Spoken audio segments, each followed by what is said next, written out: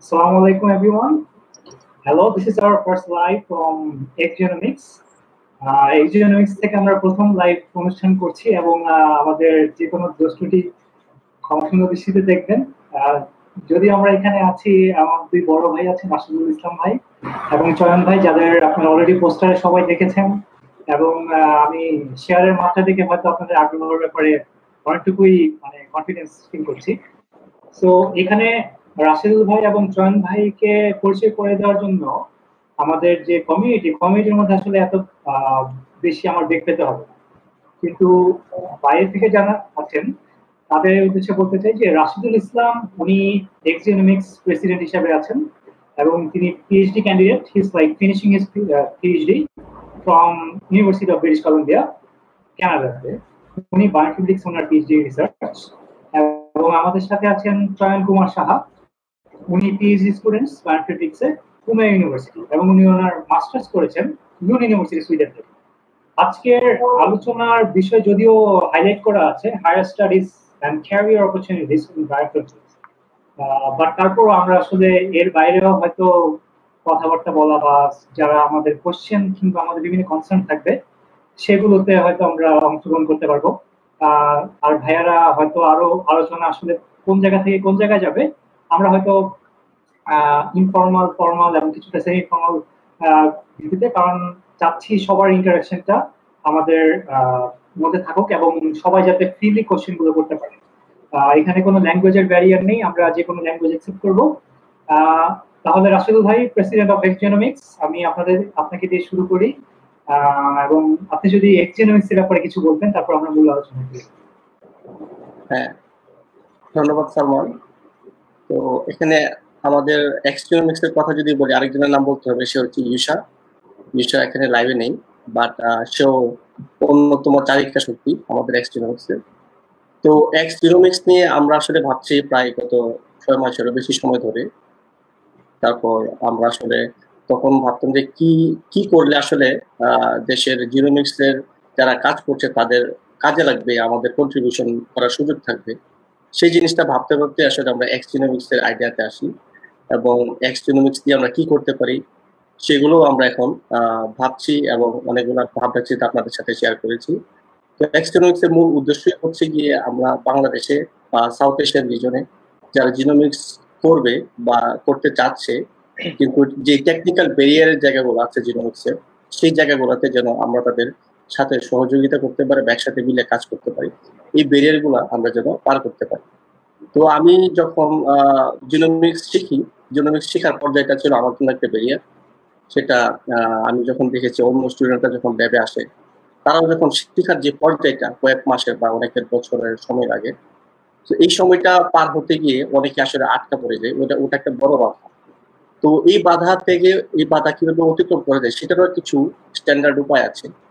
তো আমরা সেই জায়গাগুলোতে কাজ করছি, যেমন একটা হচ্ছে আমরা ট্রেনিং ব্যবস্থা করছি, যে ট্রেনিং গুলো আমরা আজকে ঘোষণা দিচ্ছি যে আমরা এগুলো উন্মুক্ত করে দিচ্ছি, ওপেন সোর্স, সবকিছু ফ্রিতে থাকবে। আমাদের কোর্স ম্যাটেরিয়াল, আমাদের লেকচার ইউটিউবে আপলোড করা হবে আমরা, এবং রেগুলার লাইভ টিউটোরিয়াল সেশন করবো, ইন্টারেক্টিভ। তো লাইভে অংশগ্রহণ করতে চাইলে সরাসরি আপনারা অংশগ্রহণ করতে পারবেন। সেক্ষেত্রে আপনারা আমাদের যে ট্রেনার থাকবে তাকে বিভিন্ন প্রশ্ন করতে পারবেন।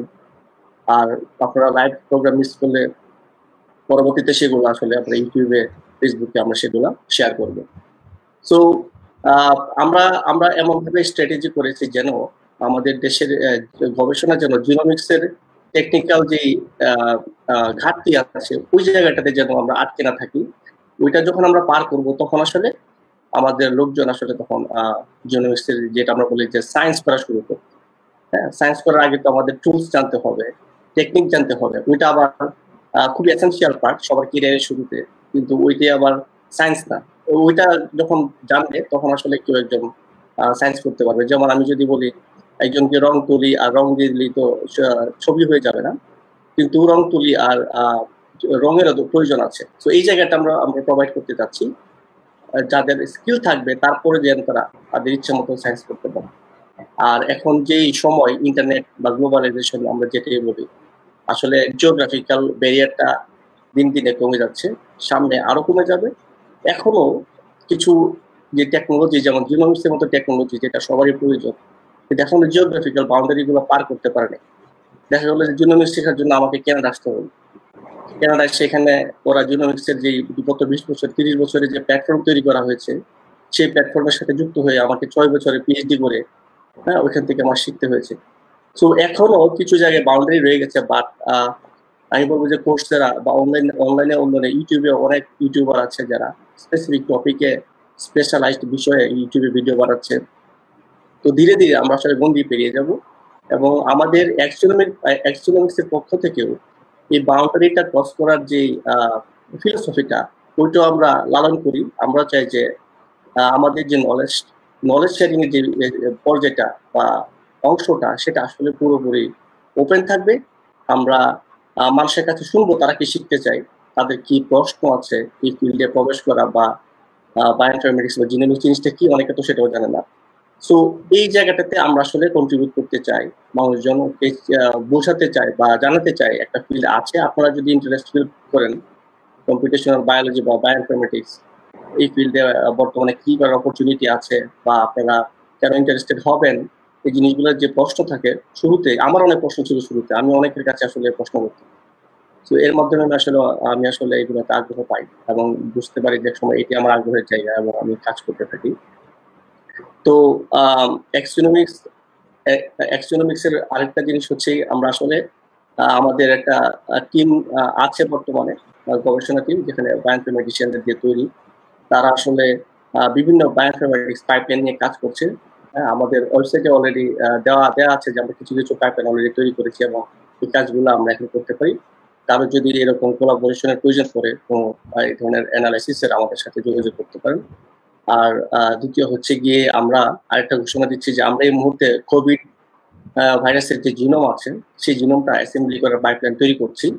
সেটা আমাদের ওয়ার্ক ইন প্রগ্রেস, কিন্তু আমরা এখন পর্যন্ত প্রায় 5টির উপরে বিভিন্ন দেশের জিনোমকে আমরা অ্যাসেম্বলি করেছি আমাদের পাইপলাইন দিয়ে। এনসিবিআইতে প্রায় 7,000-এর উপরে অলরেডি জিনোম সিকোয়েন্সের ডেটা আছে। তো আমরা সেগুলো থেকে ডেটা নিয়ে আমরা আমাদের পাইপলাইনটা টেস্ট করছি।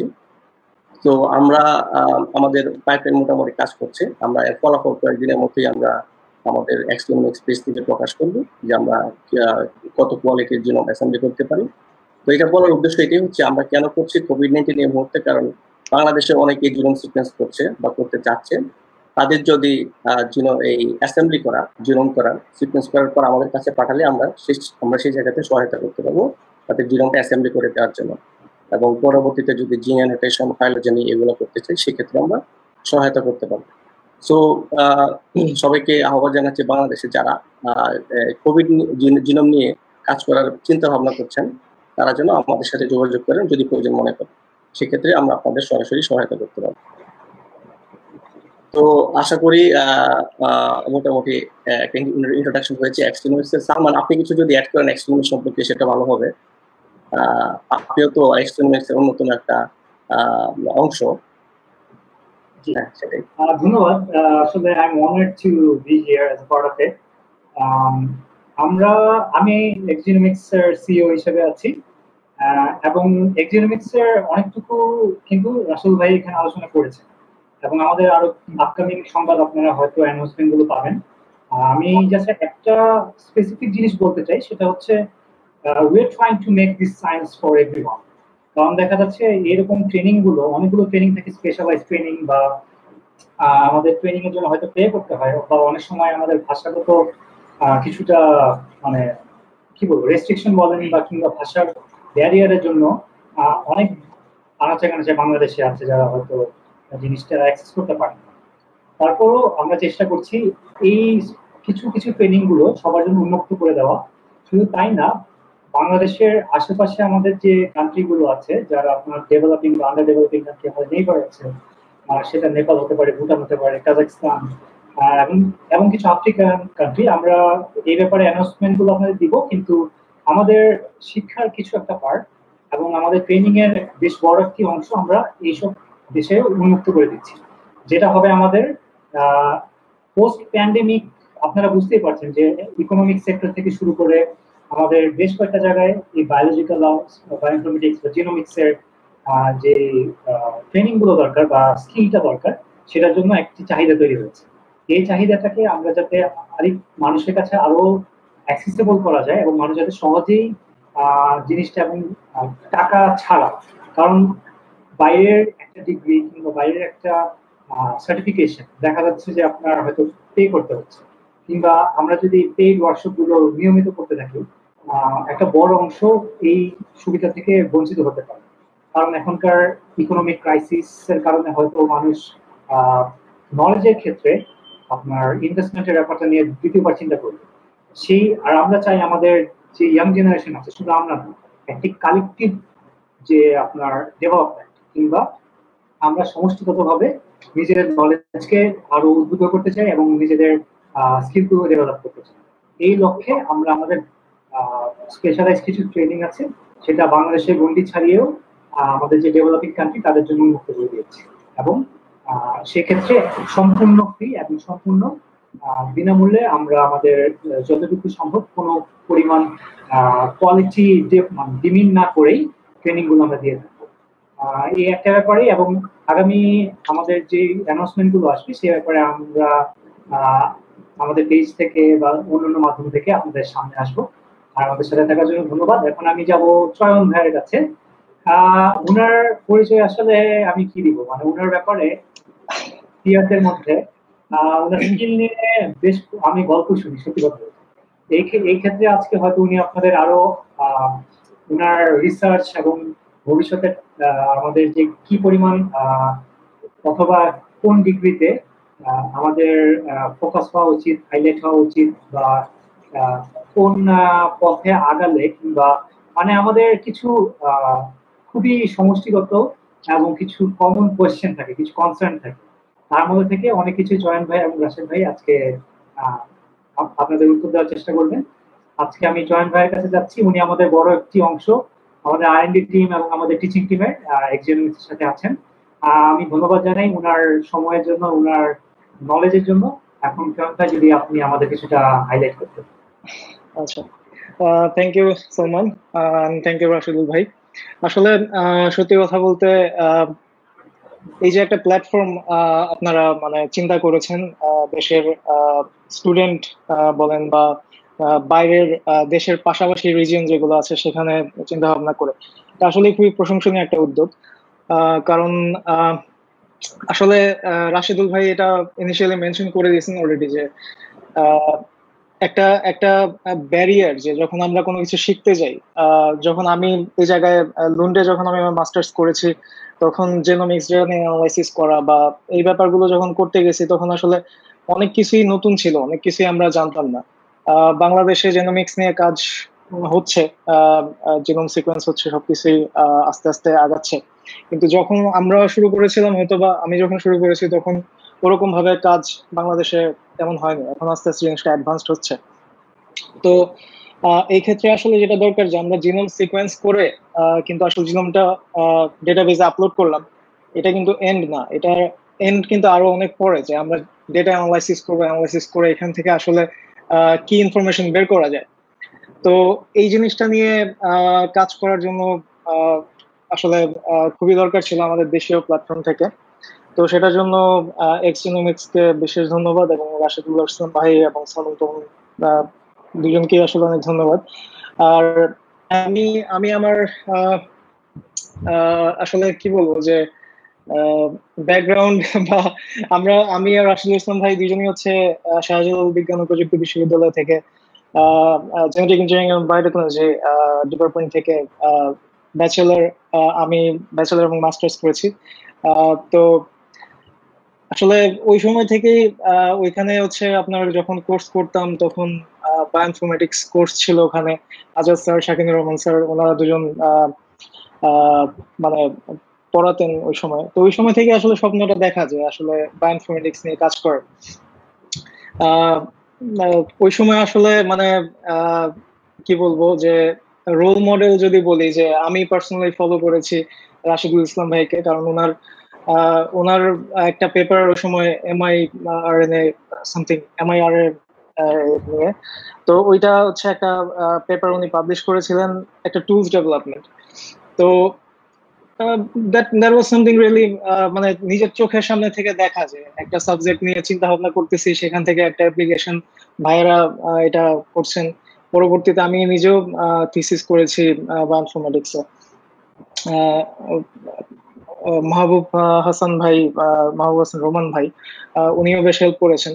তো ওখান থেকে আসলে মানে স্বপ্নের বীজটা শুরু হওয়া যে বায়োইনফরমেটিক্স নিয়ে কাজ করার। এবং অলওয়েজ একটা চিন্তা ভাবনা ছিল যে হচ্ছে বায়োইনফরমেটিক্স টুল ডেভেলপমেন্ট করা কিভাবে। আসলে আমরা তো দেশে যখন কাজ করেছি তখন আসলে ম্যাক্সিমাম আমি যেটা করতাম সেটা হচ্ছে যে অনলাইন বা ওয়েব পেজ বা এই ধরনের যে টুলস গুলো ছিল বা কিছু মানে অনলাইন ডেভেলপ করা টুলস, সেগুলো হচ্ছে ইউজ করতাম। তো এখন হচ্ছে বেসিক্যালি যাচ্ছি হচ্ছে নিজেদের মতো টুলস তৈরি করার ক্ষেত্রে, নিজেদের পাইপলাইন তৈরি করার ক্ষেত্রে, যেটা ভাইয়া মেনশন করেছেন। তো সেদিকে আসলে আহ, আহ, চেষ্টা করা হচ্ছে। এবং আসলে সত্যি কথা বলতে আহ, এটা একটা living like in a dream. আমি আসলে যেটা চিন্তা করেছিলাম, যেটা স্বপ্ন দেখেছিলাম, ওইটার মধ্যেই আমি হাঁটছি। আর এখনো অনেক পথ চলার বাকি, অনেক অনেক কিছু জানার বাকি। বায়োইনফরমেটিক্স একটা অনেক বিশাল একটা ফিল্ড, এবং অনেক অ্যাপ্লিকেশন, অনেক দিক থেকে অনেক diverse। তো সেখানে হয়তো বা মানে আহ, ছোট ছোট পায়ে হচ্ছে চলা শুরু হয়েছে আমাদের। তো সামনে আরো শেখার চেষ্টা থাকবে, আহ, এই আর কি। জি, ধন্যবাদ চয়ন ভাইয়া। সো আমরা পার্সোনালি অনেকেই এখানে আমরা যারা যারা আছি সবাই কিন্তু বায়োলজিক্যাল ব্যাকগ্রাউন্ডে আছি। আহ, এখানে আমাদের আসলে একটা আজকের লাইভে কিন্তু আরেকটা অন্যতম উদ্দেশ্য হচ্ছে বায়োলজি ব্যাকগ্রাউন্ডের যে স্টুডেন্ট গুলো আছে ওনারা যখন বায়োইনফরমেটিক্সে কিন্তু অনেকেই খুবই আগ্রহী, কিন্তু আগ্রহ থাকা সত্ত্বেও যখন আপনার প্রোগ্রামিং ল্যাঙ্গুয়েজের ব্যাপারটা আসে কিংবা কিছু স্পেসিফিক কম্পিটিশনাল বায়োলজির স্কিল বা আপনার লজিক অ্যালগরিদমের কথাবার্তা চলে আসে, তখন কিন্তু আমাদের কিছুটা হয়তো শিক্ষার স্কোপ আছে এখনো, আমি মনে করি। মানে কিছুটা না, আসলে অনেক বেশি শিক্ষার স্কোপ আছে।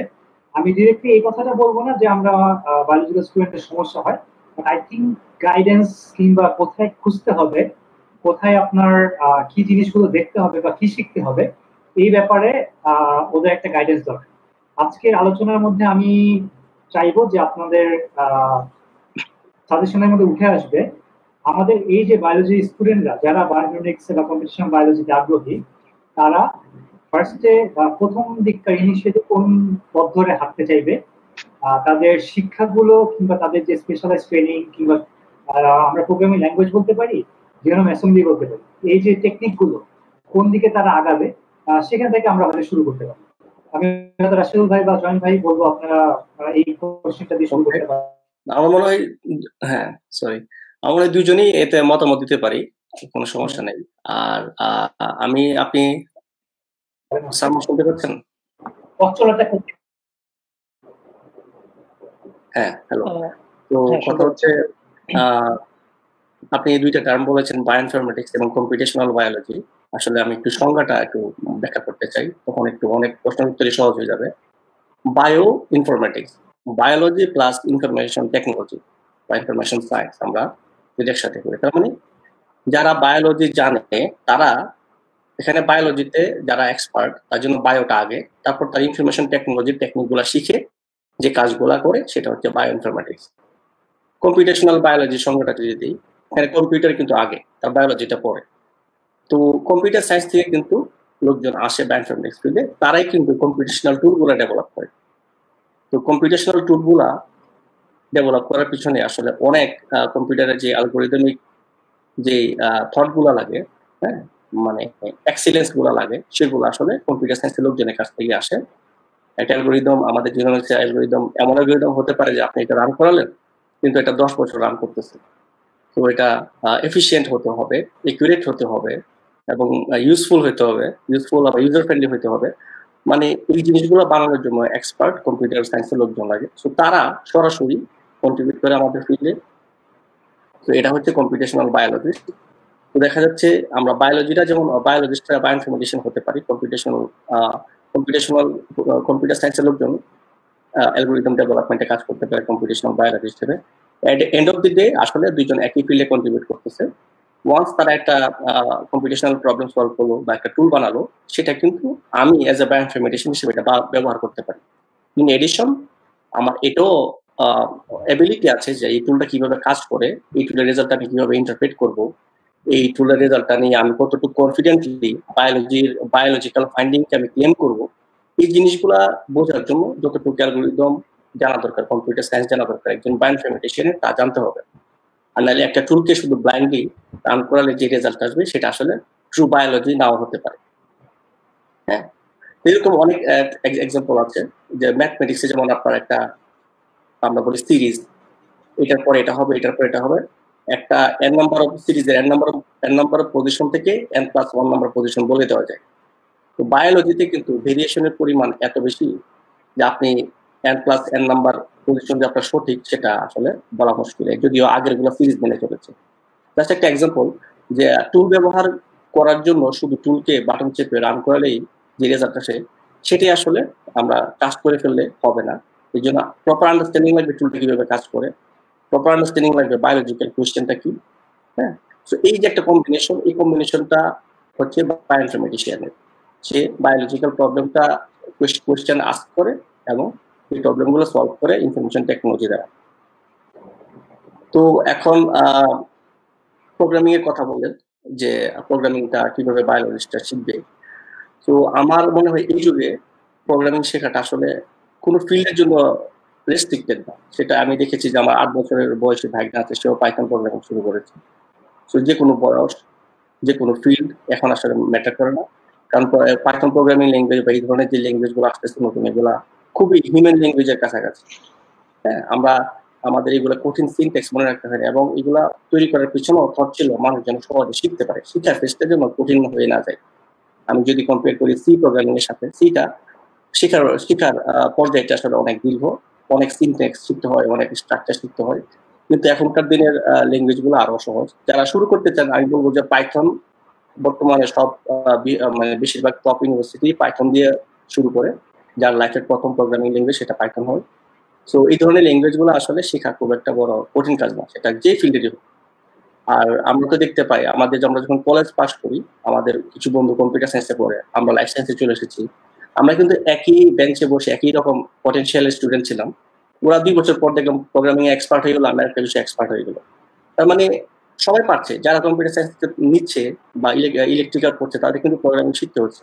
তো আমি এটাই বলতে যাচ্ছি যে আমাদের এটা কোনো বড় ব্যারিয়ার না, কিন্তু একটা ব্যারিয়ার আছে, যেহেতু আমাদের একাডেমিক্যালি একেবারে অর্গানাইজ সিলেবাস দিয়ে আমাদের শেখানো হয় না। যদিও শাহজালাল ইউনিভার্সিটিতে আমাদের 4 ক্রেডিটের প্রোগ্রামিং কোর্স ছিল সি প্রোগ্রামিং এর, এটা আসলে আমাদের বিশাল একটা ফাউন্ডেশন দিয়েছে। আর তো সেই ক্ষেত্রে আমি বলবো যে একটু গাইডলাইন যাদের দরকার পড়ে তারা এই গাইডলাইন গুলো সিক করতে পারেন। অনলাইনে বলবো যে আমি মোটামুটি সবই আছে। হ্যাঁ, কিন্তু ভয় পাওয়ার কিছু নেই যে এই জিনিসটা এত নতুন, একটা ব্ল্যাক বক্স। হ্যাঁ, কিন্তু আপনারা যদি একটু সময় দেন, প্রথম 2 সপ্তাহ আপনার কাছে মনে হবে যে আমি অন্ধকারে হাঁটতেছি, কিন্তু একটু পরে আপনি আসলে এটার সাথে বুঝে যাবেন যে এটা কম্পিউটার ল্যাঙ্গুয়েজটা কিভাবে কাজ করে, এবং 2-একটা প্রবলেম যখন আপনি সলভ করতে থাকবেন তখন দেখবেন যে আপনি ইয়ে হয়ে গেছে। কিন্তু প্রথম 2-3 সপ্তাহটা আপনার ইম্পর্টেন্ট। আর আমি অসংখ্য বাংলাদেশের লাইসেন্সের ছেলে মেয়ে চিনি যারা প্রোগ্রামিং খুব ভালো পারে বাংলাদেশে বসে, কিন্তু আমি বলবো যে আমার সি প্রোগ্রামিং এর যেটা ছিল শাহজালাল ইউনিভার্সিটিতে আমি শিখেছি, এখানে আসার পর আমি আর প্রোগ্রামিং শিখেছি। তো আমার শিখতে আসলে 3-4 সপ্তাহ লেগেছে, কারণ আমি বাধ্য ছিলাম, আমার কোর্সে পাস করতে হলে আমার শিখতেই হবে। সো এই যে এই প্রেশারটা ছিল, এই প্রেশার আসলে আমি শিখে ফেলেছি। শিখার পর মনে হলো যে আসলে আমি জিনিসটা জানতাম না কেন এতদিন। ঠিক আছে, সো মনে হলো যে আমার আসতে নালে আরেকটা নতুন ওয়েপন যুক্ত হয়েছে যখন আমি প্রোগ্রামিং ল্যাঙ্গুয়েজ শিখে ফেললাম, এবং এটা আমার লাইফকে অনেক সহজ করে দিয়েছে, এবং অনেক মানে আমি এখন অনেক কিছু করতে পারি, যেহেতু আমার প্রোগ্রামিং এর ব্যারিয়ারটা এখন এই মুহূর্তে নাই। সো চয়ন, তুমি যদি কিছু করতে চাও। হ্যাঁ, আসলে বায়োইনফরমেটিক্স এর যে ব্যাপারটা, এটা হচ্ছে যে বায়োলজি ব্যাকগ্রাউন্ড, অফকোর্স আমরা আসলে কাইন্ড অফ 2টা ফিল্ডের একটা কম্বিনেশন, বায়োলজি এবং কম্পিউটেশনাল বায়োলজি প্লাস স্ট্যাটিস্টিক্স বলতে পারেন। তো আসলে এটা মাল্টিডিসিপ্লিনারি একটা সাবজেক্ট, যেখানে আমরা বায়োলজিক্যাল কোয়েশ্চেন আনসার করার জন্য আমরা টুলস হিসেবে স্ট্যাটিস্টিক্যাল নলেজ বা ধরেন কম্পিউটেশনাল অ্যালগোরিদম এগুলো হচ্ছে আমরা ইউজ করি। তো এখন এটা এটা আসলে কেন আমরা করতেছি, দেখা গেছে যে এসব মানে অনেক রিসার্চের ক্ষেত্রে অনেক ধরনের কোয়েশ্চেন আছে যেটা হচ্ছে ফাইন্ড আউট করতে গেলে যদি আমরা ল্যাবে কাজ করি সেক্ষেত্রে হয়তো বা অনেক দিন সময় লাগতে পারে। তো সেই সময়টা অনেকাংশে কমিয়ে আনা সম্ভব এই কম্পিউটেশনাল অ্যালগোরিদমের মাধ্যমে। এখন সেক্ষেত্রে ভাইয়া যেটা খুব ভালোভাবে মেনশন করেছেন যে আমরা টুলস ইউজ করতেছি, বাট আসলে কি টুলস এর প্রেডিকশন গুলো বা যে রেজাল্ট গুলো আমরা পাচ্ছি সেটা কি কমপ্লিটলি মানে ট্রাস্টওয়ার্দি কিনা, আমরা কি কমপ্লিটলি ব্লাইন্ডলি ট্রাস্ট করবো কিনা ব্যাপারটা। তো সেটার জন্য আসলে বায়োইনফরমেটিক্স বা স্ট্যাটিস্টিক্স যেটাই বলেন সেটা হচ্ছে যে একটা একটা প্রেডিকশন দিয়ে দেয়, একটা একটা একটা থ্রেশহোল্ড লেভেল থাকে যে হচ্ছে না এটা এটা হয়তো বা মানে 100% কারেক্ট না, বাট কাইন্ড অফ কারেক্ট। তখন সেটা জাজ করা যায়, ইন্টারপ্রেট করা যায় একটা রেজাল্ট আমি টুলস থেকে পেলাম এবং এটা আসলে বায়োলজিক্যাল ফিল্ডের সাথে কতটুকু রিলেভেন্ট এইটা জাজমেন্ট করা এবং এইটা ইন্টারপ্রেট করা, টোটাল কাজটাই কিন্তু বায়োইনফরমেটিক্স। তো নট অনলি যে আমার কম্পিউটার প্রোগ্রামিং জানলে আমি শুধু কম্পিউটার প্রোগ্রামিং করে যে রেজাল্ট গুলো পাচ্ছি বা টুলস ডেভেলপ করে যেটা পাচ্ছি এটাই যে আমার আসলে অরিজিনাল বায়োলজিক্যাল কোয়েশ্চেনের সাথে রিলেভেন্ট হবে, নট অনলি দ্যাট, এই জায়গায় আসলে আমাকে অ্যানালাইসিস করতে হবে যে কি বায়োলজিক্যাল কোয়েশ্চেনটা কি, আমি এটা কেন করতেছি, কি জন্য করতেছি, দেন কিভাবে করতেছি, এই জায়গাটা অ্যাপ্লিকেশনটা আসতেছে বায়োইনফরমেটিক্স বা কম্পিউটেশনাল টুলস। তো এরপরে যদি আরেকটু এলাবোরেটলি বলতে যাই যে প্রোগ্রামিং ল্যাঙ্গুয়েজ এখন আসলে এটা আসলে শেখা তেমন একটা কঠিন ব্যাপার না। ব্যাপারটা হচ্ছে যে আপনার কন্টিনিউশন থাকতে হবে, যে আমি এটা শেখার জন্য হচ্ছে আমাকে একটা কন্টিনিউয়াস টাইম দিতে হবে। তো রেগুলারলি যদি মানে 3 ঘন্টা 4 ঘন্টা বা যার যেরকম লাগে 2-3 ঘন্টা এরকম করে রেগুলারলি কন্টিনিউয়াস ভাবে যদি একটা সময় দেওয়া হয়, প্রোগ্রামিং জিনিসটা হচ্ছে কি একটা একটা অ্যালগোরিদম, একটা জিনিস মানে আমি আমি 1 আর 1 যোগ করলে 2 হচ্ছে, তো 1 আর 1 দুইটা সংখ্যার মধ্যে আমি যোগ অপারেটরটা ইউজ করতেছি, এটাই হচ্ছে জিনিস যে আমার লজিকটা ক্লিয়ার করা, এবং এটা আসে কিন্তু আসলে প্র্যাকটিসের মাধ্যমে। তো আমি যখন প্রোগ্রামিং ল্যাঙ্গুয়েজ শেখা শুরু করব, রেগুলার প্র্যাকটিস করব, দেন হচ্ছে আমার মানে এই এই জিনিসটা ইজি হয়ে যায় যে চিন্তা করা যে একটা বায়োলজিক্যাল কোশ্চেনকে আমি কিভাবে আনসার করবো আমার প্রোগ্রামিং টুলস দিয়ে। তো আমি বেসিক্যালি যখন লন্ডনে পড়াশোনা করেছি বা মাস্টার্স করেছি তখন হচ্ছে আমার স্টার্ট আপ হয়েছিল ব্যাশ প্রোগ্রামিং ল্যাঙ্গুয়েজ দিয়ে। তো সত্যি কথা বলতে গেলে প্রথম যেদিন আমি মানে ব্যাশের প্রোগ্রামিং শুরু করেছিলাম আমার কাছে মনে হয়েছে যে I am not made for this, এটা আমার দিয়ে হবে। বাট আসলে যখন আস্তে আস্তে জিনিসটা করতে থাকলাম এটা একটা অন্যরকম নেশার মতো কাজ কাজ করে আর কি, যে না আমি একটা অ্যালগোরিদম বা একটা স্ক্রিপ্ট লিখছি, এটা দিয়ে আমি একটা কোশ্চেনের আনসার পাচ্ছি, এবং এটা যখন রেগুলার রিপিটেশন হয় যে একটা অন্যরকম মজা পাওয়া যায় যে হচ্ছে না আমি একটা প্রবলেম সলভ করতে পারছি। এবং এই যে কনস্ট্রাকটিভ মানে একটা ওয়েতে জিনিসটা অ্যাপ্লিকেশন করা, যে আমি প্রোগ্রামিং শিখতেছি, প্রোগ্রামিং এর অনেক অনেক এরিয়া আছে, যেমন পাইথনের ক্ষেত্রে যদি আমি বলি যে মানে বিভিন্ন মডিউল আছে, বিভিন্ন ওয়ে অফ থিঙ্কিং আছে, মেশিন লার্নিং আছে, এআই, বিভিন্ন টপিকস আছে। তো আমরা হয়তো বা সবগুলা জিনিস, একজন মানুষ সবগুলা জিনিস শিখি না, আমরা হয়তো বা কিছু কিছু জায়গা শিখি, কিছু কিছু জায়গা জানি, বাট ওর যে বেসিক নলেজটা এটা শিখতে আসলে খুব বেশি দিন সময় লাগে না। তারপর হচ্ছে ডেভেলপমেন্ট, যদি আমি কোনো টুলস ডেভেলপমেন্ট করতে যাই তখন আস্তে আস্তে অ্যাডভান্স লেভেলে নিজেদের মানে বেসিক শিক্ষাটা থেকে তখন হচ্ছে অ্যাডভান্স লেভেলে মুভ করা। তো বেসিক যে নলেজটা প্রোগ্রামিং নলেজের সেটা আমার মনে হয় যে যে কেউ ইচ্ছা করলে এখন অনলাইনে অনেক অনেক ম্যাটেরিয়ালস আছে, কোর্সেরাতে অনেক কোর্স আছে, বাট ইম্পর্টেন্ট থিং হচ্ছে যে এটাকে আমি শিখে প্লাস বায়োলজিক্যাল কোশ্চেনের সাথে রিলেট করা এবং বায়োলজিক্যাল কোশ্চেনের সাথে ইমপ্লিমেন্ট করা, যে হচ্ছে আমি এই স্ক্রিপ্টটা লিখছি এটা কেন লিখতেছি এবং এটা থেকে আমি কি আউটপুট আশা করতেছি, এই থিঙ্কিংটা যখন কাজ করবে তখন হচ্ছে যে টুলস ডেভেলপমেন্টের ক্ষেত্রে এটা অনেক কাজে দেয়। আর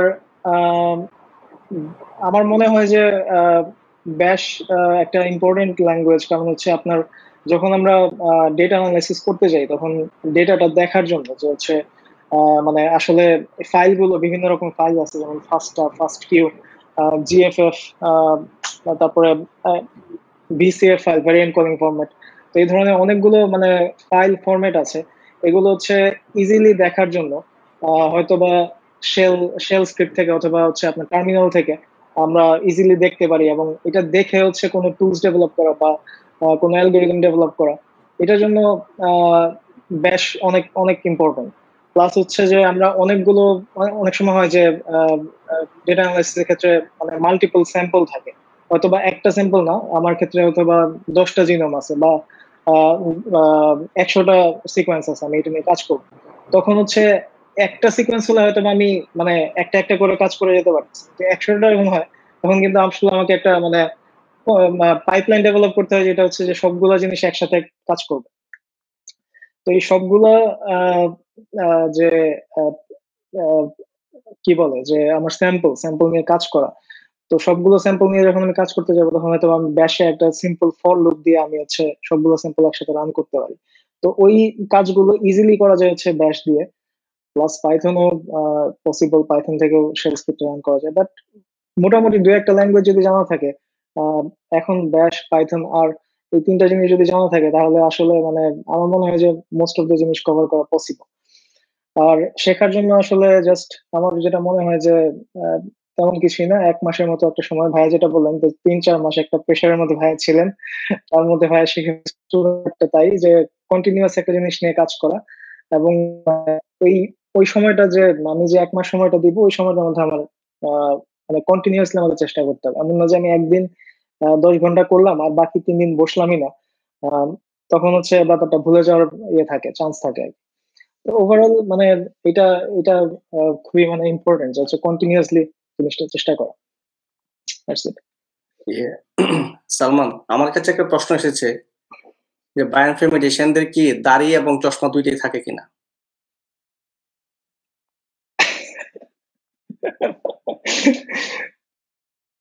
সালমানের স্পিকার অফ মনে হচ্ছে। রাইট। সো আমি আসলে দেখতে পাচ্ছি দুইজন বায়োইনফরমেটিশিয়ান আমাদের স্ক্রিনে, দুইজনেরই দাড়ি এবং চশমা আছে। আমি এখন কি দিয়ে ডিনাই করবো? এবং আমি এখানে দেখতে পাচ্ছি অনেকজন বায়োইনফরমেটিশিয়ান ইনফ্যাক্ট আমাদের এখানে কমেন্ট করছেন, এবং তাদেরও দাড়ি এবং চশমা আছে। আচ্ছা, cheating. So very good question, tricky question. So আমরা আসলে বেশ কয়েকটা কোশ্চেন পেয়েছি, যেটা আসলে ইনফো মানে কমন। একটা কমন কোশ্চেন আমি হয়তো মানে বলতে পারি এই মুহূর্তে, আমাদের আলোচনার মধ্যে যে হলেও হয়তো আলোচনার মধ্যে চলে আসবে। সেটা হচ্ছে প্রোগ্রামিং ল্যাঙ্গুয়েজ শেখাটা বায়োইনফরমেটিক্স এর জন্য কতটুকু জরুরি। অলরেডি কিন্তু আপনারা এটা নিয়ে আলোচনা কিছুটা হাইলাইট করেছেন, বাট এই স্পেসিফিক কোশ্চেনের কি কোনো অ্যান্সার আছে? স্পেসিফিক কোনো অ্যান্সার আছে? ভাইয়া স্পিকার স্পিকার অন করেন। সরি, আমি এক লাইনে আনসার দিব, প্রোগ্রামিং ছাড়া বায়োইনফরমেটিক্স করা সম্ভব না। ধন্যবাদ ভাইয়া। এইখানে আমাদের একটা মনে হয় আমরা একসাথে দুটো জিনিস অ্যাড করে ফেলি, যেটা ভাইয়া একটু আগে কিছুটা এক্সপ্লেন করেছেন। আসলে জিনিসগুলো এক্সপ্লেন করার জন্য অনেক বড় একটা সময় দরকার।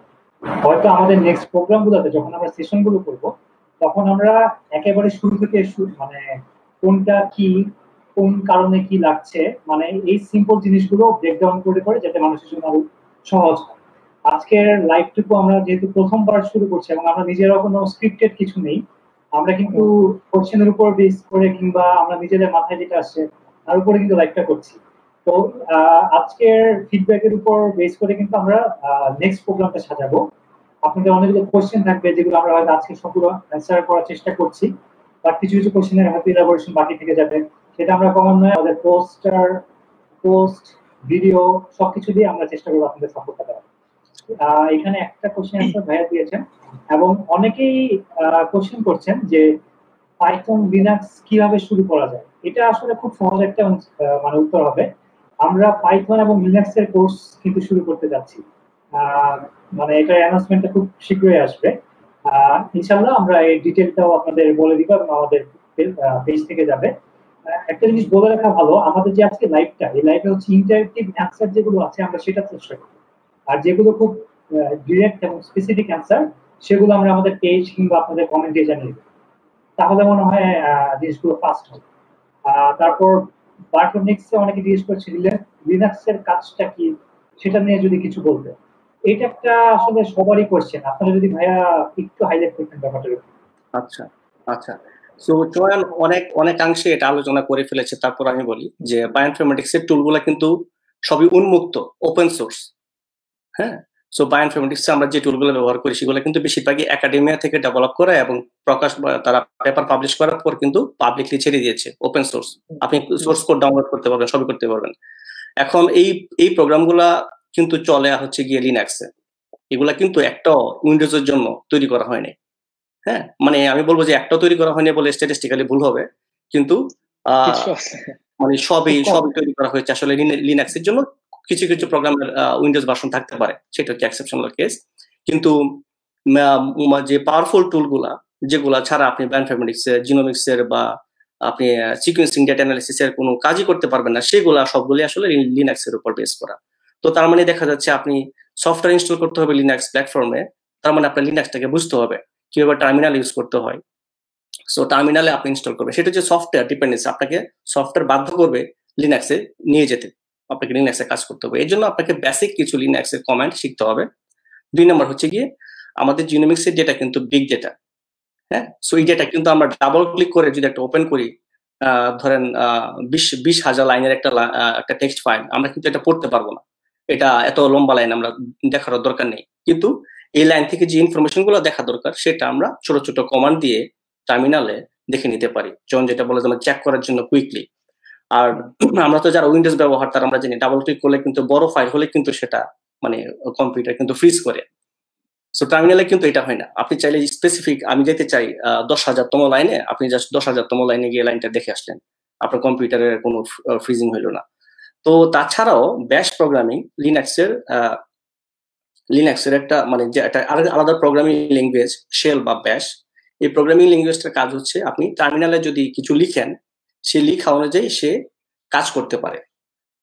আপনি এখন বলবেন যে আপনি একটা ফাইলকে জিপ করে ফেলেন, সে আপনি টার্মিনালে লিখে দিবেন, সে জিপ করে ফেলবে। আবার আনজিপ করেন, অথবা বললেন যে ওই ফাইলের প্রথম 10টা লাইন আমাকে দেখাও, সে টার্মিনালি দেখিয়ে দিবে। সো ব্যাশের কনসেপ্টটা হচ্ছে গিয়ে আপনি কমান্ড লিখবেন, সে অনুযায়ী সে লিনাক্সকে বলবে যে তুমি এই আউটপুট আমাকে দাও, এই ইনপুট নাও, এই আউটপুট আমাকে দাও। তো আপনি লিনাক্সে যখন একটু ফ্যামিলিয়ার হবেন তখন দেখবেন যে আপনি যেহেতু আমাদের বিগ ডেটা, আপনি কখনোই পুরো ফাইল খুলতে চাইবেন না বা সবকিছু আপনি নিজে চোখে দেখে করতে চাইবেন না, কিন্তু কমান্ড লিখে আপনি বুঝতে পারবেন যে আপনি কি চাচ্ছেন, স্পেসিফিক কাজটা করতে চাচ্ছেন। আপনি তখন এই কাজগুলো করার মানে ব্যাশ স্ক্রিপ্ট বা লিনাক্সের কমান্ড গুলা এত সহজ করে দিয়েছে, আপনি আসলে একসময় বাধ্য হয়ে যাবেন যে না, আমি কাজগুলা ব্যাশই করবো বা লিনাক্সই করবো। কারণ এক একটা প্রোগ্রামিং ল্যাঙ্গুয়েজ কিন্তু এক একটার স্ট্রেংথ আলাদা, এক একটা প্রয়োজনীয়তা বা ইউটিলিটি আলাদা। যেমন কিছু কাজ আমি আরে করতে পারলেও, পাইথনে করতে পারলেও আমি এগুলো আরে বা পাইথনে করি না, আমি ব্যাশই করি। চয়ন সেটাই বলেছে। সো এসেনশিয়াল স্টেপ হয়ে গেছে আসলে লিনাক্স। যদিও পাইথন আর আমাদের শিখতে হবে, কিন্তু সফটওয়্যার ইনস্টলেশন, এই বিগ ফাইল নিয়ে, বিগ ডেটা নিয়ে কাজ করার জন্য বেসিক ইনিশিয়াল ম্যানিপুলেশন বা ডেটাকে বোঝার জন্য এক্সপ্লোরেটরি যে কাজগুলা, সেগুলা লিনাক্সে খুবই সহজে করা যায়। সো আপনাদের আসলে লিনাক্স ছাড়া আমি বলি যে বায়োইনফরমেটিক্স এ প্রবেশ করাটা ডিফিকাল্ট। মানে প্রথম স্টেপে আমি বলবো যে লিনাক্সটা আপনার জানতে হবে, অ্যাটলিস্ট আপনার আর অথবা পাইথনও জানতে হবে, মানে দুইটা ল্যাঙ্গুয়েজ জানতে হবে। ইয়া, দ্যাটস ইট। লিনাক্সটা আসলে খুবই খুবই সহজ। মানে এটা আসলে আমরা আসলে মনে হয় যে মানে প্রোগ্রামিং ল্যাঙ্গুয়েজ হিসেবে এটা খুব কঠিন, বাট বেসিক যে ব্যাপারগুলো যেটা আমাদের রেগুলার কাজের জন্য লাগে বা রেগুলার ডেটা এক্সপ্লেনেশন বা এক্সপ্লোরেটরি এই ব্যাপারে যখন যখন লাগে, এই কাজগুলো আসলে মানে খুবই ছোট ছোট কমান্ড, এবং এটা মানে ভাইয়া যেটা বললেন যে মানে খুবই ইজিলি এটা করা যায়। এবং মানে এটা জাস্ট হয়তো বা 1 দিন বা 2 দিনের একটা মানে short course is enough for this. তারপরে যখন মানে অ্যাডভান্স লেভেলে কেউ যদি ব্যাশে মানে স্ক্রিপ্ট লিখতে চায়, শেল স্ক্রিপ্ট লিখতে চায়, তখন হয়তো বা তার অ্যাডভান্স লেভেলে পুশ করতে হতে পারে। বাট ইনিশিয়ালি আসলে এটা শেখা খুবই ইজি, এবং মানে এটা ইন্টারেস্টিং অনেক। তো এটা আসলে দরকারি। মানে আমার কাছে মনে হয় যে বিগ ডেটা অ্যানালাইসিস এর ক্ষেত্রে লিনাক্সটা ব্যাশ ব্যাশ স্ক্রিপ্টিং শেখাটা বেশ জরুরি।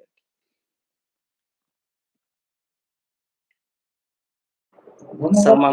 আমি জি ভাই, প্লিজ অ্যাড করুন।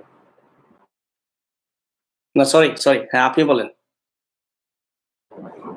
জি, আমি ইনফ্যাক্ট জয়ন ভাইয়ের কাছে ঠিক পরে একটা কোশ্চেন নিয়ে আসছি, তার মধ্যে আমি কয়েকটা জিনিস অ্যান্সার করে নিই, খুব সিম্পল কয়েকটা কোশ্চেন আছে যে কিভাবে পাইথন লিনাক্স এসব শেখা শুরু করব, বা আমরা পরবর্তীতে কোনো কোর্স রান করবো কিনা বা শিখবো কিভাবে। অ্যান্সারটা খুবই সহজ, জি আমরা সুন, আমরা কিছুদিন পরে আমাদের পেজ থেকে অ্যানাউন্সমেন্ট গুলো করবো, আমাদের যে প্রোগ্রামগুলো থাকবে, not only programming languages but also আমরা জিনোমিক অ্যাসেম্বলি, ডেটা অ্যানালিসিস এই জিনিসগুলো আমাদের ট্রেনিং প্রোগ্রামে থাকবে। তো আপনারা যারা যারা এখনো কোশ্চেন গুলো করছেন, আপনাদের অ্যান্সারটা অবশ্যই সবই খুবই সহজ অ্যান্সার।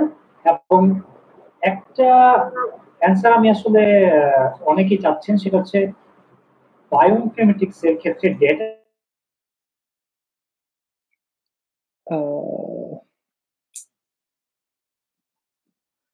Connection lost maybe. হ্যাঁ, একটু ওয়েট করি, সালমান মনে হয় একটু ড্রপ করছে। হ্যাঁ,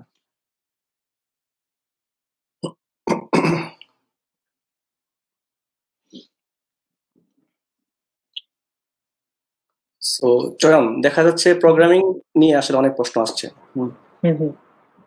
interesting. Sorry for the internet connection here. So আমি জাস্ট একটা জিনিস আপনাদের কাছে তুলে ধরতে চাই। অনেকে জিজ্ঞেস করছেন যে জেনেটিক ইঞ্জিনিয়ারিং এর সাথে বায়োইনফরমেটিক্স এর রিসার্চের যে সামঞ্জস্যতা বলেন, কিংবা এটার যে গুরুত্বটুকু, একসাথে কাজ করার গুরুত্বটুকু কি, জেনেটিক ইঞ্জিনিয়ারিং কাজ করতে হবে কি, আপনার বায়োইনফরমেটিক্স শিখতে হবে কিনা। তো এইটা নিয়ে যদি আপনারা দুইজন কোনো হাইলাইট করতেন। এখানে আমি তো বলে রাখতে চাই যে এখনকার দিনের কম্পিটিশনাল পার্টটুকু, আমরা কিন্তু অনেক ব্যাপারেই কম্পিটিশনাল বায়োলজি তো আসলে পরে আসছে, কিন্তু কম্পিউটারের উপর বা প্রোগ্রামিং এর উপর কিংবা বিভিন্ন অ্যাপ্লিকেশন ইউজ করার উপর কিন্তু আমরা ডিপেন্ডেন্ট, শুধু not only for genetic engineering but also for some other academia বা আপনার নিজস্ব কোনো মানে বিজনেস থেকে স্টার্ট করে সবকিছু। তো সেই ক্ষেত্রে বায়োইনফরমেটিক্স এর জ্ঞান এবং কম্পিউটেশনাল বায়োলজি সাথে প্রোগ্রামিং এবং সাথে জেনেটিক ইঞ্জিনিয়ারিং, মলিকুলার বায়োলজি বা যাই বলেন, লাইফ সায়েন্স, সত্যি কথা এটা, তো লাইফ সায়েন্সের সাথে বায়োইনফরমেটিক্স এর যে ব্রিজটুকু, এই ব্রিজের গুরুত্ব কতটুকু, একটা কি আরেকটাকে কমপ্লিমেন্ট করছে? অবশ্যই করছে। এবং যদি করে থাকে সেটা কোন মাত্রায়, মানে আমার কি এটা অবশ্যই হবে একটা জিনিস যে আমার লাইফ সায়েন্স করতে হলে এখন বায়োইনফরমেটিক্স ছাড়া কোনো উপায় নেই, এই কথাটার সাথে আপনারা কতটুকু মানে একই করেন? তো আমার মনে হয় যেটা একটা ফ্যান্টাস্টিক কোয়েশ্চেন, ঠিক আছে। তো এবং এই প্রশ্নটা সবার মনে আসা উচিত যে আসলে আমি কেন শিখবো বায়োইনফরমেটিক্স বা এটার গুরুত্ব কতটুকু, ঠিক আছে। সো আমি যদি সংক্ষেপে বলি তাহলে হচ্ছে ব্যাপারটা এরকম। বাংলাদেশ এবং ওয়েস্টার্ন ওয়ার্ল্ড যদি আমরা তুলনা করি, বাংলাদেশে এখন আমরা টোটালি মলিকুলার বায়োলজি যে টেকনোলজি এখনো ওইগুলোর মধ্যে সীমাবদ্ধ। জিনোমিক্স এখনো আমাদের একেবারে সব জায়গায় প্রবেশ করেনি, বা জিনোমিক্স এর উপর আমাদের এখনো নির্ভরশীলতা তৈরি হয়নি। এই জন্য আমাদের দেশের স্টুডেন্টদের এখন আসলে এরকম অনুধাবন করার সুযোগ হয়নি যে আসলে জিনোমিক্সের গুরুত্বটা কতটুকু, তারা কতটুকু নির্ভর। তো ওয়েস্টার্ন ওয়ার্ল্ডে যেটা হয়েছে, প্রতিটা ল্যাবে আসলে এখন, প্রতিটা মলিকুলার বায়োলজি ল্যাবে এখন একজন মিনিমাম বায়োইনফরমেটিশিয়ান থাকে। কারণটা কি হচ্ছে, মলিকুলার বায়োলজি এখন কিন্তু আমরা যে 30 বছর আগে একটা দুইটা জিন নিয়ে কাজ করতাম, এখন কিন্তু কেউ একটা দুইটা জিন নিয়ে কাজ করে না, হোল জিনোম। সবকিছু এখন হোল জিনোমের উপর, হোল আরএনএ, হোল জিনোম বা অন্যান্য যে জিনোমিক অ্যাসে গুলো আছে। তো এই জিনিসগুলো কিন্তু এক্সপার্ট যে বায়োইনফরমেটিশিয়ান থাকে তার মাধ্যমে করা হয় এবং প্রতি ল্যাবে একজনকে নিয়োগ দেওয়া হয়। এবং আমরা যারা পিএইচডি স্টুডেন্ট আছি, আমাদের যারা বন্ধুরা আছে ধরেন মাইক্রোবায়োলজিতে পড়াশোনা করছে বা বায়োকেমিস্ট্রিতে পড়াশোনা করতেছে, তাদেরও একটা সময় দেখা গেল যে তারা মাউস নিয়ে কাজ করতেছে, তারপর কি করতে হবে, ও মাউসেরটা আরএনএ এক্সপ্রেশন জানতে হবে, সিকোয়েন্সিং করতে হবে, অথবা মিউটেশন জানতে হবে। তারপর তারা করলো, করার পর তারা বসে আছে, তারপর এটা দিয়ে কি করবো, ঠিক আছে। কারণ তারা তো এই বিষয়ে ট্রেন না।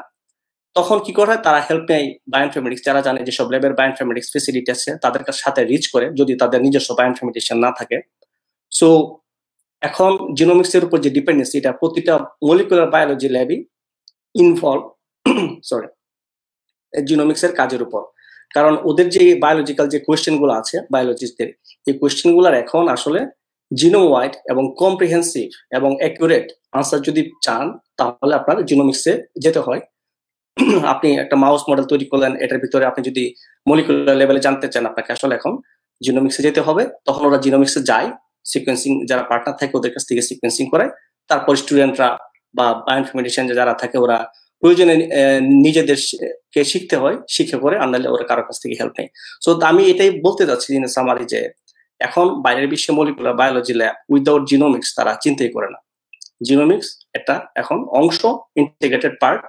কারণ লাইক এই জিনোমিক অ্যানালাইসিস গুলার বা এসে গুলার যে জিনোমিক এক্সপেরিমেন্ট গুলো আছে, এগুলো এত অ্যাকুরেট এবং এত মানে জিনোম ওয়াইড যে একটা পিকচার দিবে, সেটা আসলে গত 30 বছর আগে কেউ চিন্তা করতে পারেনি। আমি একটা এক্সপেরিমেন্ট চালিয়ে আমি 20,000 জিন বা 50,000 জিন সম্পর্কে আমি একবারে দেখে ফেলতে পারতেছি। তো ইন সামারি এটা খুবই এসেনশিয়াল পার্ট, ইন্টিগ্রেটেড পার্ট, এখন এটা কোনো সেপারেট পার্ট না। আর জেনেটিক ইঞ্জিনিয়ারিং এন্ড বায়োটেকনোলজি থেকেই মানুষজন আসলে, বা লাইফ সায়েন্স থেকে মানুষের বায়োইনফরমেটিশিয়ান হয়। তো আপনারা যদি যারা এখন লাইসেন্সে পড়তেছেন তারা যদি চিন্তা ভাবনা করেন, তাহলে আপনাদের এখন থেকে প্রস্তুতি শুরু করতে পারেন, আপনারা এক সময় আসলে বায়োইনফরমেটিক্স শিখতে পারবেন। চয়ন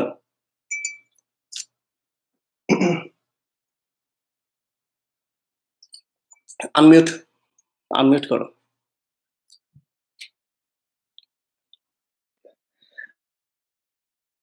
একটা কোয়েশ্চেন যে বায়োলজি এবং বায়োইনফরমেটিক্স, আসলে আমার কাছে যেটা মনে হয় সেটা হচ্ছে যে এটা দে ওয়ার্ক টুগেদার, মানে ল্যাব এবং আসতেছে সেটা বায়োইনফরমেটিক্স এ আমরা আমরা অ্যানালাইজ করলাম, তারপর আবার সেটা যদি আবার ফার্দার ভ্যালিডেশনের দরকার হয় সেক্ষেত্রে হচ্ছে আবার আমরা ল্যাবে সেটা টেস্ট করলাম। তো এই জায়গায় কিছু কিছু ব্যাপার হচ্ছে যে, যেমন আমি যদি আমার পিএইচডির যে রিসার্চ সেটা নিয়ে যদি একটু বলি যে এটা কিভাবে কাজ করতেছে, এটা কিন্তু আসলে কোলাবোরেশন। আমরা একটা প্রোটিন ফ্যামিলি, যে আরএসএইচ, আমি টেকনিক্যাল টার্মে যাচ্ছি না, একটা প্রোটিন ফ্যামিলি দেখতে যাচ্ছিলাম যে এটা কতটুকু widely distributed across the tree of life. তো সেক্ষেত্রে আমি অ্যানালাইসিস করেছি হচ্ছে 24,000 জিনোমস। তো সেই সেই প্রত্যেকটা যদি 24,000 জিনোম যদি আমি ল্যাবে টেস্ট করতে যেতাম যে হচ্ছে না এই স্পেসিসের মধ্যে এই ফ্যামিলিটা আছে কিনা, হয়তো বা মানে মানে এটা অনেক সময় নিত। তো সেক্ষেত্রে যখন আমি বায়োইনফরমেটিক্সটা ইনভলভ করতেছি, আমার হয়তো বা জিনিসটা ম্যাক্সিমাম কয়েক মান্থ বা হয়তো বা 1 মান্থ বা কয়েক week, depends on analysis method. তো এটার উপর ডিপেন্ড করে হয়তো আমি হয়তো পেয়ে যাচ্ছি। তো এই যে মানে টোটাল জিনিসটা আমি হচ্ছে টাইম একটা প্রেশার আমার কমে গেল, আমি একটা মানে কম সময়ের মধ্যে একটা আমি অ্যাজাম্পশন করতে পারলাম। তারপরে দেন যেটা করলাম যে হচ্ছে আমি এটার আমি জানতে পারলাম যে এটা কতটুকু ওয়াইডলি ডিস্ট্রিবিউটেড এবং এই ফ্যামিলিটা আসলে কিরকম টাইপ, সাব টাইপ কি, সাব ফ্যামিলি কি, এগুলো আমি ইলাবোরেটলি আস্তে আস্তে মানে আরো ডিপে যেতে থাকলাম যে হচ্ছে আমার প্রোটিন ফ্যামিলিটা কতটুকু ডাইভার্স, কতটুকু মানে এটার সাব ফ্যামিলি কি কি আছে। তো এরকম ভাবে দেখলাম যে আসলে প্রত্যেকটা সাব ফ্যামিলি নিয়ে আমি বায়োইনফরমেটিক্স এর থ্রুতে আমি হচ্ছে অ্যানালাইসিস করতেছি। তারপরে যেটা দেখলাম যে এর মধ্যে একটা সাব ফ্যামিলি, সেটা হচ্ছে আবার মানে এমন হয়েছে যে ওই সাব ফ্যামিলির মধ্যে পাঁচটা ফ্যামিলি হচ্ছে টক্সিন অ্যান্টিটক্সিন সিস্টেমের সাথে রিলেটেড। তো এই যে স্টেপ বাই স্টেপ ফরওয়ার্ড হচ্ছে, মানে সায়েন্স যেটা বলে যে বিউটি অফ সায়েন্স, একটা কোয়েশ্চেন থেকে আরেকটা কোয়েশ্চেন, আরেকটা কোয়েশ্চেন থেকে আরেকটা কোয়েশ্চেন। তো এইটা আমার থ্রু আউট দ্য জার্নি ছিল যে হচ্ছে থ্রু কম্পিটিশনাল বায়োলজি or মানে টুলস ডেভেলপমেন্ট বা হচ্ছে বায়োইনফরমেটিক্স থ্রুতে ফাইলোজেনেটিক অ্যানালাইসিসের মাধ্যমে। তো এটা ডিপেন্ড করে যে হচ্ছে আমি কিভাবে আমার রিসার্চ কোয়েশ্চেনটাকে মুভ করতেছি। এখন আমি এতক্ষণ পর্যন্ত যে কথাগুলো বললাম সবগুলো কিন্তু বায়োলজিক্যাল কোয়েশ্চেন, কিন্তু আমি আনসার করেছি সব হচ্ছে বায়োইনফরমেটিক্স অ্যাপ্লাই করে। তারপরে আবার যখন আমি জিনিসগুলো আইডেন্টিফাই করলাম, টক্সিন সিস্টেম আইডেন্টিফাই করলাম, সেটা কিন্তু আমার ভ্যালিডেট করতে হয়েছে, এবং সেটা আমার ল্যাবে যারা কোলাবোরেটর আছেন তারা হেল্প করছেন যে ল্যাবে সেটা ভ্যালিডেট করা, এবং সেটা নিয়ে একটা পেপারও পাবলিকেশন হয়েছিল কয়েকদিন আগে। তো এই যে কম্বিনেশন যে হচ্ছে কোলাবোরেশন করা এবং বায়োলজিক্যাল কোয়েশ্চেন কিভাবে আনসার করা যায়, এই এক একটা টক্সিন অ্যান্টিটক্সিন সিস্টেম যদি আমি মানে ইনিশিয়ালি উইদাউট এই বায়োইনফরমেটিক প্রসেস ছাড়া যদি আমি মানে চিন্তা ভাবনা করতাম যে না আমি আইডেন্টিফাই করতে যাব, that will be so tough. মানে এটা আসলে অনেক টাফ হইতো বা অনেক অনেক সময় লাগতো। সেক্ষেত্রে কিন্তু এটা মানে অনেক কম সময় আমরা হচ্ছে 5টা টক্সিন অ্যান্টিটক্সিন সিস্টেম হচ্ছে আমরা আইডেন্টিফাই করতে সমর্থ হয়েছি। তো এটা হচ্ছে যে আসলে দে ওয়ার্ক টুগেদার, এবং এটা এমন না যে হচ্ছে যে মানে এটা ছাড়া মডার্ন সায়েন্স বা মডার্ন মলিকুলার বায়োলজি বলেন বা অন্যান্য সেক্টর বলেন বায়োলজির, চিন্তা করাটা একটু একটু টাফ আসলে। আমার কাছে মনে হয় যে এটা প্যারালালি ওয়ার্ক করাটাই বেটার। মানে দুটোতে যদি পারদর্শিতা থাকে খুবই ভালো। বাট তারপরে হচ্ছে যদি এটা না হয় সেক্ষেত্রে যারা বায়োইনফরমেটিশিয়ান আছে তার সাথে কোলাবোরেশন করা। আহ, এবং আমরা হচ্ছে যখন বায়োইনফরমেটিক্স এর ডেটা অ্যানালাইসিস করলাম, করার পরে হচ্ছে যে ভ্যালিডেট করতে গেলে আমাদের হচ্ছে ল্যাবে ফেরত যেতে হয়। তো সেক্ষেত্রে আমরা ল্যাবের কোলাবোরেটর যারা আছে তাদের সাথে কন্ট্যাক্ট করি। তো দ্যাটস ইট অ্যাকচুয়ালি, যে এটা আসলে work together I would say. ধন্যবাদ। আমি এখন কিছু একাডেমিক কোশ্চেনে যাব।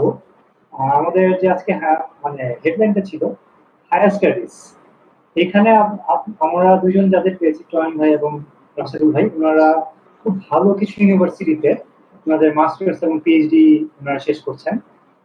আমি মানে পর্যায়ক্রমে জানতে চাচ্ছি যে এই রোড ম্যাপটা আসলে কি হতে পারে, যারা যে স্টুডেন্টরা স্পেশালি লাইক আপনার বায়োইনফরমেটিক্স এর উপর কোর্স করেছে কিংবা বায়োইনফরমেটিক্স এর রিসার্চ করেছে, থিসিস করেছে, কিংবা হয়তো জেনেটিক মানে অন্য কোনো একটা প্ল্যাটফর্মে ছিল, সেখান থেকে তারা বায়োইনফরমেটিক্স বা কম্পিউটেশন বায়োলজির দিকে কাজে আগ্রহী কিংবা কাজ করে সম্পন্ন করেছে।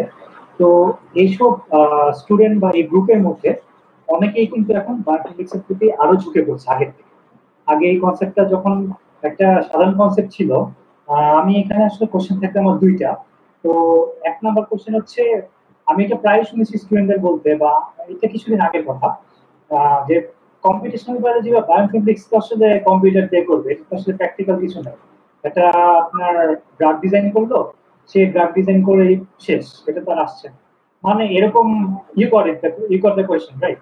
সো এই কনসার্ন গুলো কিন্তু আমরা অনেক জায়গায় শুনেছি।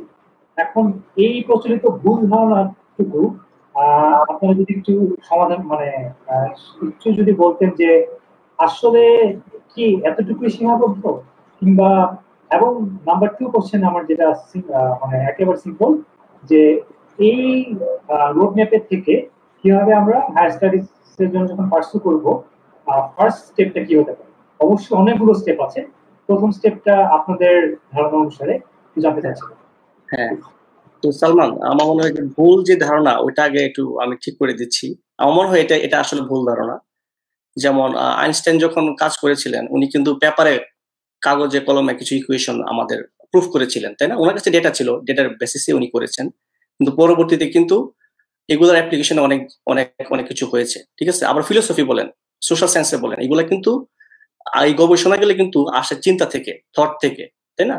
এমন না যে আমরা একটা বিল্ডিং বানালাম ওইটি আসলে গবেষণা, আমরা একটা ডিভাইস বানালাম এটি একটা গবেষণা। আসলে ব্যাপারটা এরকম না। বায়োইনফরমেটিক্সে শুধু আমরা কোড লিখবো, ইয়ে করবো, এটা যে কোনো এক্সপেরিমেন্ট না, এক্সপেরিমেন্ট হতে পারে না, দিস ইজ রং, ঠিক আছে? আমাদের যে এখন কোভিড-19 যে একটা সিচুয়েশন যাচ্ছে, এই যে ড্রাগ টার্গেট গুলা তৈরি করা হচ্ছে, বা আমরা যে এখন বিভিন্ন প্রেডিক্টিভ মডেল তৈরি করছি, হ্যাঁ, আমাদের গবেষণা কিন্তু মানে কোভিড-19 এর জন্য কিন্তু অনেক উদাহরণ আছে, আমি সবগুলা দিচ্ছি না, কিন্তু সামারি হচ্ছে কম্পিউটার ব্যবহার করে কিন্তু আমাদের চিন্তা ব্যবহার করে কিন্তু গবেষণা করে তারপর বিভিন্ন জায়গায় অ্যাপ্লিকেশন করা হচ্ছে। সো গবেষণা মানে এটা না যে আমাকে কিছু একটা তৈরি করে দেখাতে হবে, ভিজিবল কিছু হইতে হবে। এটা হচ্ছে আপনার ক্রিয়েটিভিটি, আপনার চিন্তা, আপনার সৃষ্টি, হ্যাঁ, এটা হচ্ছে সায়েন্স। আপনি কোন ফিল্ডে কাজ করছেন সেটা ডিটারমাইন করবে জিনিসটা আউটপুটটা কি দেখতে কেমন, এটা কি দেখা যায় নাকি এটা শুধু কাগজে থাকে নাকি চিন্তায় থাকে, ঠিক আছে? But science is like is art. এটা আপনার ক্রিয়েটিভিটি, আপনার চিন্তার রিফ্লেকশন, আপনার সৃষ্টি। ওকে, আরেকটা কোশ্চেন ছিল ভাইয়া, আরেকটা কোশ্চেন ছিল মনে হয়। আচ্ছা আচ্ছা, ঠিক আছে, আমি আমি বায়োইনফরমেটিক্স এর এই ব্যাপারটা নিয়ে কথা বলি, যে ড্রাগ ডিজাইন। আমাদের দেশে আসলে মনে হয় ড্রাগ ডিজাইনের উপরে অনেক অনেক কাজ হয় এবং রেগুলারলি অনেক কাজ হচ্ছে। তো আহ, এটা এটা ভালো যে হচ্ছে মানে অনেকেই হচ্ছে এটার সাথে রিলেটেড এবং এটা রিলেটেড অনেক কাজই করছেন বায়োইনফরমেটিক্স নিয়ে। আসলে উন্নত বিশ্বে ড্রাগ ডিজাইন বা অন্যান্য বিষয়ে যখন কাজ করা হয়, মানে বেসিক্যালি ড্রাগ ডিজাইন বা মলিকুলার ডেভেলপমেন্টের ক্ষেত্রে, সেখানে কিন্তু বায়োইনফরমেটিক্স মানে অ্যাপ্লিকেশন আছে। এবং তারা কিন্তু মানে এমন না যে হচ্ছে টোটালি মানে কম্পিউটেশনাল হেল্প ছাড়া সব মলিকিউল ডেভেলপ করতেছেন, ব্যাপারটা কিন্তু তা না। তারাও কিন্তু হচ্ছে মানে যখন কোলাবোরেশন করে তখন হচ্ছে হয়তো বা তারা ভার্চুয়াল স্ক্রিনিং বা কোনো কিছু করে ইনিশিয়ালি, করে তারপর হচ্ছে কিছু টার্গেট তারা বের করে, দেন হচ্ছে তারা ল্যাবে ব্যাপারটা ভ্যালিডেট করে। তো আমাদের দেশে আসলে হয়তো বা ওই ফ্যাসিলিটিস গুলো নেই, এই জন্য হচ্ছে যে ড্রাগ স্ক্রিনিং বা হচ্ছে ভার্চুয়াল স্ক্রিনিং করে যে ড্রাগ টার্গেট গুলো আমরা পাচ্ছি ওই জায়গাতে হয়তো বা সীমাবদ্ধ থাকতে হয়, এবং ম্যাক্সিমাম পেপারে হচ্ছে সবার শেষে হয়তো বা এটাই লিখতে হয় যে experimental ভ্যালিডেশনস R necessary or required. তো আমি হচ্ছে আমার যখন ব্যাচেলারে কাজ করেছিলাম, নিপা ভাইরাস এবং হেন্ড্রা ভাইরাসের এগেইনস্টে ভ্যাকসিন ডেভেলপমেন্ট নিয়ে একটা কাজ করেছিলাম। তো সেখানেও একই একই কনক্লুশন ছিল যে হচ্ছে হ্যাঁ আমি টার্গেট পেয়েছি, বাট ফার্দার এক্সপেরিমেন্ট নেসেসারি। তো এটা আসলে যদি বলতে হয় যে আহ, ভুল ধারণা আসলে এখন কি বলবো যে সায়েন্স তো আসলে রেগুলার মানে একটা আহ, কি বলে চেঞ্জের মধ্যে দিয়ে আসে না, only change is constant here. তো এখন কালকে যেটা ভুল ছিল আজকে সেটা সঠিক, আবার আজকে যেটা সঠিক আছে কালকে এটা ভুল হয়ে নতুন কোনো তথ্য আসতে পারে। তো আমার কাছে মনে হয় যেটা যে আহ, আমাদের দেশে হয়তো বা সব টেকনোলজি বা সবকিছু আসলে ওইভাবে নেই, এবং আহ, তো যখন সবগুলো জিনিস অ্যাভেলেবল হবে তখন হয়তো বা আমাদের দেশে বায়োইনফরমেটিশিয়ান যারা আছে, যারা ড্রাগ ডেভেলপমেন্ট করতেছেন বা ড্রাগ ডিজাইন নিয়ে কাজ করতেছেন, হয়তো তারাও এটার অ্যাপ্লিকেশন করতে পারবেন। তখন হয়তো বা আমরা আসলে এটার আনসারটা প্র্যাকটিক্যালি দিতে পারবো, যারা মানে এখন প্র্যাকটিক্যালি দেখতে পারছেন না বায়োইনফরমেটিক্স এর কতটুক কতটুক ব্যাপ্তি বা কতটুক এটার গণ্ডি বা সীমানা। তো এটা এটা আসলে সময় বলে দিবে যে আসলে বায়োইনফরমেটিক্স কতটুকু স্ট্রং একটা ওয়েপন হতে পারে বায়োলজিক্যাল রিসার্চের ক্ষেত্রে। আর হ্যাঁ রনি ভাই। তো জাস্ট একটু রিলেটেড জিনিস আর কি, যে আমি এখন যে প্রজেক্টে কাজ করছি এখানে আসলে অনেকগুলা গ্রুপ জড়িত। যেমন কিছু লোক আছে যারা পেশেন্টের কাছ থেকে স্যাম্পল কালেক্ট করে। আমি কিন্তু কোনোদিন সার্জারি করি নাই, কিন্তু কোন একজন সার্জারি করেছে। তারপর আরেকটা গ্রুপ আছে যারা সার্জারিটা ঠিক মতো হয়েছে কিনা, যে টিস্যু নিয়েছে সেটা পিউরিফিকেশন ওরা টেস্ট করেছে।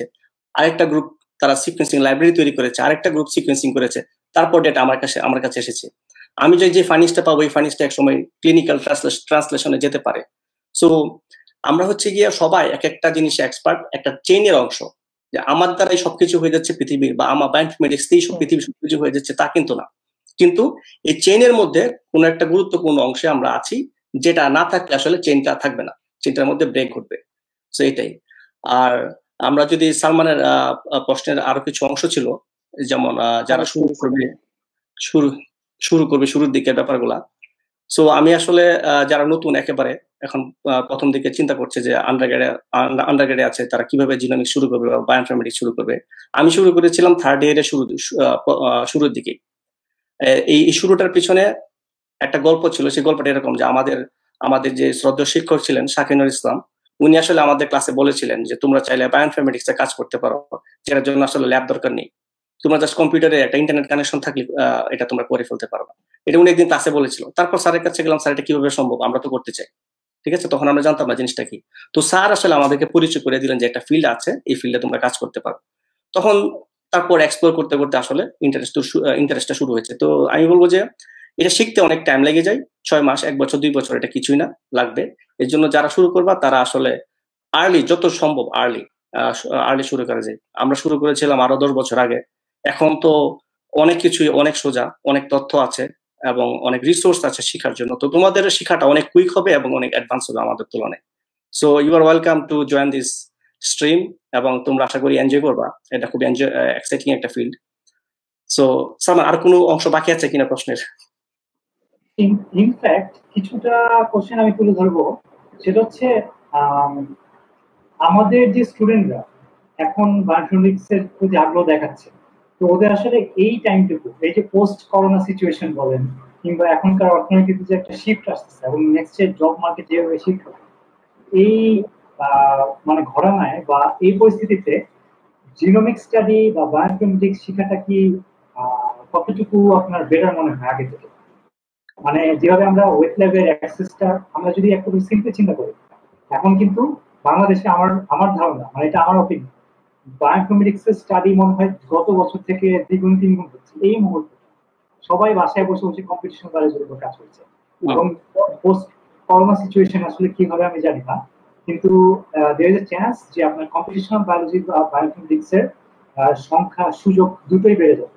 তো এই ক্ষেত্রে আমাদের স্টুডেন্টদের কি বায়োইনফরমেটিক্সটাকে বা কম্পিটিশনাল বায়োলজিকে হায়ার স্টাডিজের জন্য বেছে নেওয়ার কতটুকু যুক্তিযুক্ত?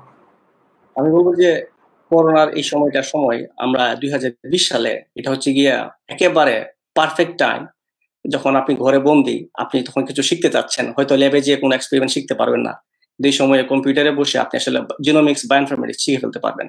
তো আমাদের করোনা পরবর্তী ভবিষ্যতে সালমান জিজ্ঞেস করলেন যে আমাদের কি হবে, আসলে আমাদের প্রসপেক্ট কতটুকু, ভবিষ্যতে আমরা সফল হওয়ার সম্ভাবনা কতটুকু। সো এখন এই করোনা এপিডেমিক কিন্তু শিখিয়ে দিল যে পৃথিবীর যত বড় বড় বিজনেস সব কিন্তু বন্ধ হয়ে গেছে, আমাদের হেলথ যে সিকিউরিটি ওইটা আমাদের নেই।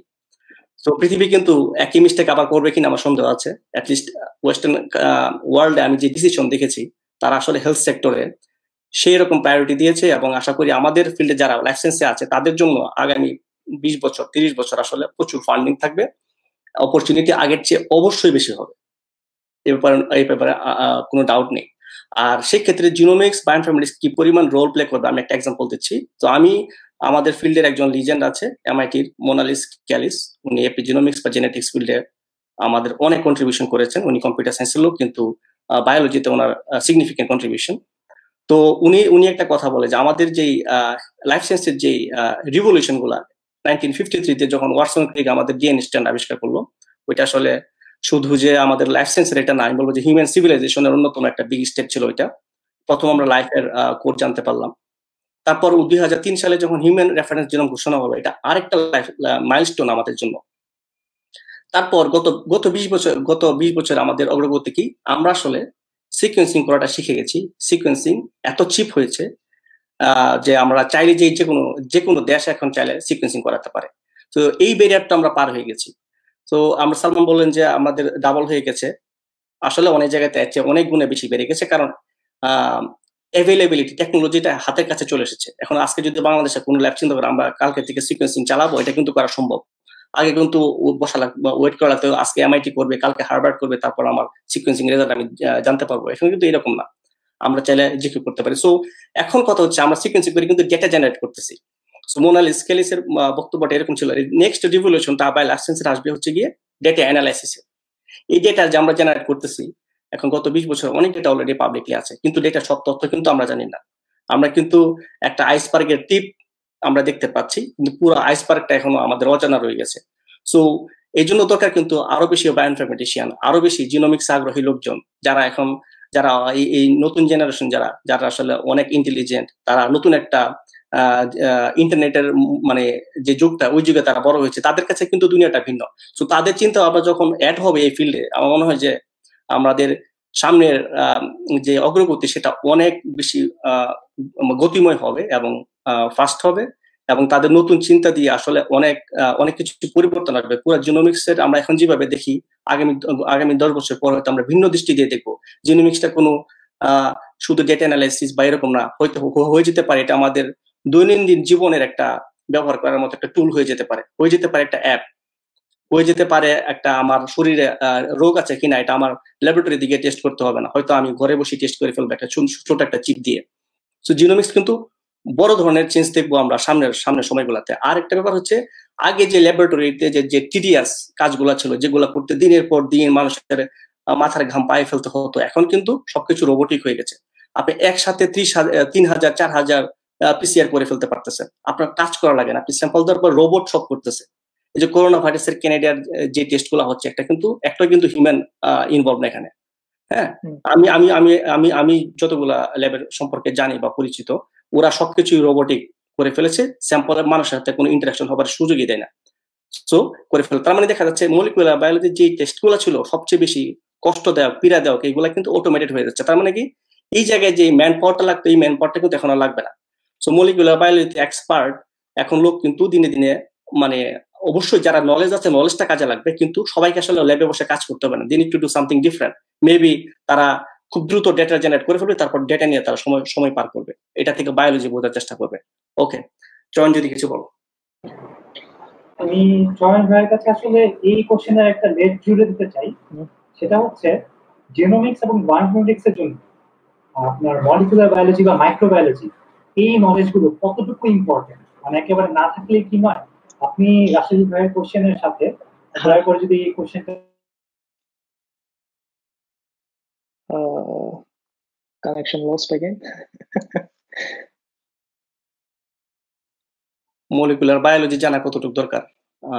মলিকুলার বায়োলজি আর মাইক্রোবায়োলজি। আচ্ছা, আমার কথা কি? তো হ্যাঁ হ্যাঁ, আমরা শুনতে পাচ্ছি মনে হয়। আমি শুরু করতেছি। তো আসলে প্রথমে শুরু করি যে হায়ার স্টাডিজ এর ক্ষেত্রে বায়োইনফরমেটিক্স চুজ করাটা বা সিলেকশন করাটা, এটা আসলে আমার কাছে মনে হয় যে মানে পার্সোনাল একটা চয়েস, যে আমি কি করতে চাই আমার লাইফে। তো আমি যদি চিন্তা করি যে আমার কথা যদি আমি বলি যে আমি আমি মানে আমার ড্রিম ছিল যে বায়োইনফরমেটিক্স নিয়ে কাজ করব, বায়োইনফরমেটিক্স টুল ডেভেলপ করব। এন্ড তো সেটা হচ্ছে যে পার্সোনাল একটা চয়েস। এখানে আসলে লাইফ সায়েন্সে অনেক জায়গায় অনেকে কন্ট্রিবিউট করার সুযোগ থাকে। কেউ ল্যাবে কাজ করে সেটা করতে পারে, কেউ মানে ল্যাবেরও হচ্ছে প্যাটার্ন আছে, কেউ মলিকুলার ল্যাবে কাজ করতে পারে, কেউ হচ্ছে প্ল্যান্ট সায়েন্স ল্যাবে কাজ করতে পারে। এক একজন এক এক দিক থেকে কাজ করতে পারে, এটা ইন্টারেস্টের উপর ডিপেন্ড করে। তো একটা প্লাস হিসেবে যদি মানে কেউ চিন্তা করি যে আচ্ছা আমি ল্যাবের প্রোটোকল তো হচ্ছে আমি ল্যাবে গিয়ে শিখলাম, পাশাপাশি যদি আমি এডিশনাল হিসেবে কিছু বায়োইনফরমেটিক্স এর কাজ শিখে রাখি অবসর সময়, বা এই যে করোনার সময়টাতে যে সময়টাতে আমরা ল্যাবে অ্যাক্সেস ছিল, তো সেটা হয়তো বা করে রাখা যেতে পারে। সেটা একটা অবশ্যই একটা মানে ডেটা অ্যানালিসিস ক্ষেত্রে অনেক অনেক কাজে দিবে পরবর্তীতে। আহ, তো একটা জিনিস শিখে রাখলে সেটা কখনোই আসলে মানে বিফলে যাবে না, এটা হচ্ছে মূল ব্যাপার। তো সেটা প্লাস হতে পারে। প্লাস আরেকটা ব্যাপার যদি আমি বলতে চাই যে হচ্ছে, হ্যাঁ যেটা বলছিলাম যে আমার আমার মানে চিন্তা যে আমি আসলে কি করতে চাই, কতটুক দূরে আমি নিজেকে দেখতে চাই, তো সেটার উপর ডিপেন্ড করে। যদি আমি দেখতে চাই যে না আমি আসলে কম্পিউটেশন বায়োলজিস্ট বা বায়োইনফরমেটিশিয়ান হতে চাই পরবর্তীতে, তাহলে হয়তো বা আমার মনে হয় যে এটা সিরিয়াসলি দেখা উচিত। এবং বেসিক্যালি হচ্ছে যে এখন অনলাইনে অনেক কিছুই আছে, এটা অনেক ভাই খুব ক্লিয়ারলি মেনশন করছেন যে হচ্ছে এখন শেখাটা অনেক সহজ এইসব মানে প্রোগ্রামিং বলেন বা হচ্ছে বায়োলজিক্যাল অ্যানালিসিস বলেন, প্লাস এক্সজেনোমিক্স নতুন প্ল্যাটফর্ম, সেটা হচ্ছে আমরা হচ্ছে চেষ্টা করব সেখান থেকে। তো আই থিঙ্ক কেউ যদি শুরু করতে চায় তাহলে বায়োইনফরমেটিক্স ইটস নট লাইক যে মানে ভয় পাওয়ার মতো তেমন কিছু না। এবং এটার অপরচুনিটি অনেক, অ্যাপ্লিকেশনও অনেক। এবং এই যে এত এত ডেটা ল্যাবে তৈরি হচ্ছে, সবগুলো অ্যানালাইসিস করতে হবে এবং বা সবগুলোর সাথে অ্যানালাইসিস করে আরো ফার্দার ডিপে যাওয়া, সেটার জন্য বায়োইনফরমেটিশন অনেক দরকার, যেটা অনেকভাবে মেনশন করছেন। তো ইটস এ গুড টপিক কেউ যদি হায়ার হায়ার স্টাডিজ এর জন্য চিন্তা ভাবনা করতে চান।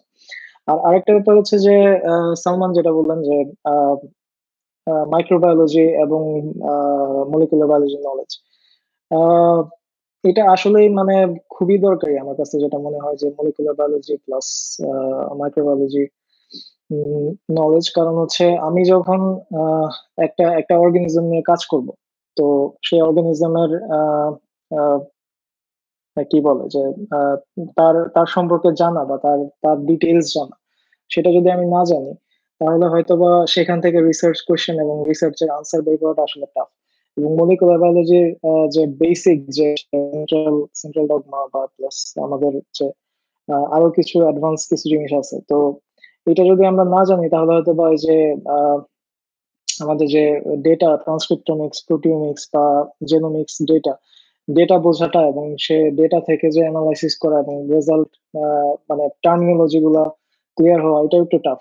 মানে এমন না যে হচ্ছে পারবে না, বাট অনেকেই আছে যে কম্পিউটার সায়েন্স থেকে পড়ে এসে বা ইনফরমেটিক্স ইনক্লুড হচ্ছে, আহ, পারছে না যে তা না। বাট যদি বায়োলজিক্যাল সায়েন্স থেকে কেউ আসে, আমার মনে হয় যে এই দুইটা সাবজেক্ট খুবই ভালো মানে প্লাস হতে পারে। কেউ যদি মানে মানে চায় যে বায়োইনফরমেটিক্স এ কাজ করবে এবং জেনোমিক্স এর ক্ষেত্রে কাজ করতে পারে, সেক্ষেত্রে হচ্ছে আপনার সরি মলিকুলার বায়োলজি এবং মাইক্রোবায়োলজি নলেজ অবশ্যই মানে একটা প্লাস হিসেবে কাজ করবে। হ্যাঁ, স্টয়নের সাথে আমি একটু অ্যাড করতে চাই খুবই সংক্ষেপে।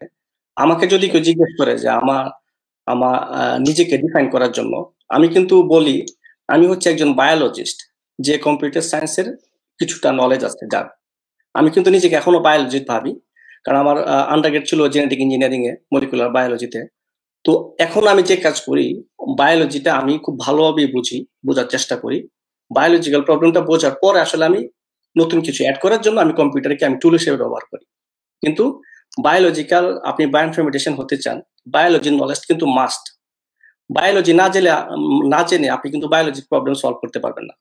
এগেইন বায়োইনফরমেটিশিয়ানের স্ট্রেংথ কিন্তু বায়োলজি, সে কিন্তু কম্পিউটার সায়েন্সকে তার কাজের সহায়তার জন্য সে ব্যবহার করে। তার মানে বায়োলজিটা জানতেই হবে, এটার কোনো এক্সেপশন নেই। যত ভালো জানবেন আপনি তত ভালো কোয়েশ্চেন করতে পারবেন, তত ভালো ডাটার ইন্টারপ্রিটেশন হবে এবং তত ভালো জায়গায় আপনি কন্ট্রিবিউট করতে পারবেন। ধন্যবাদ জয়ন ভাই এবং রাসেল ভাই।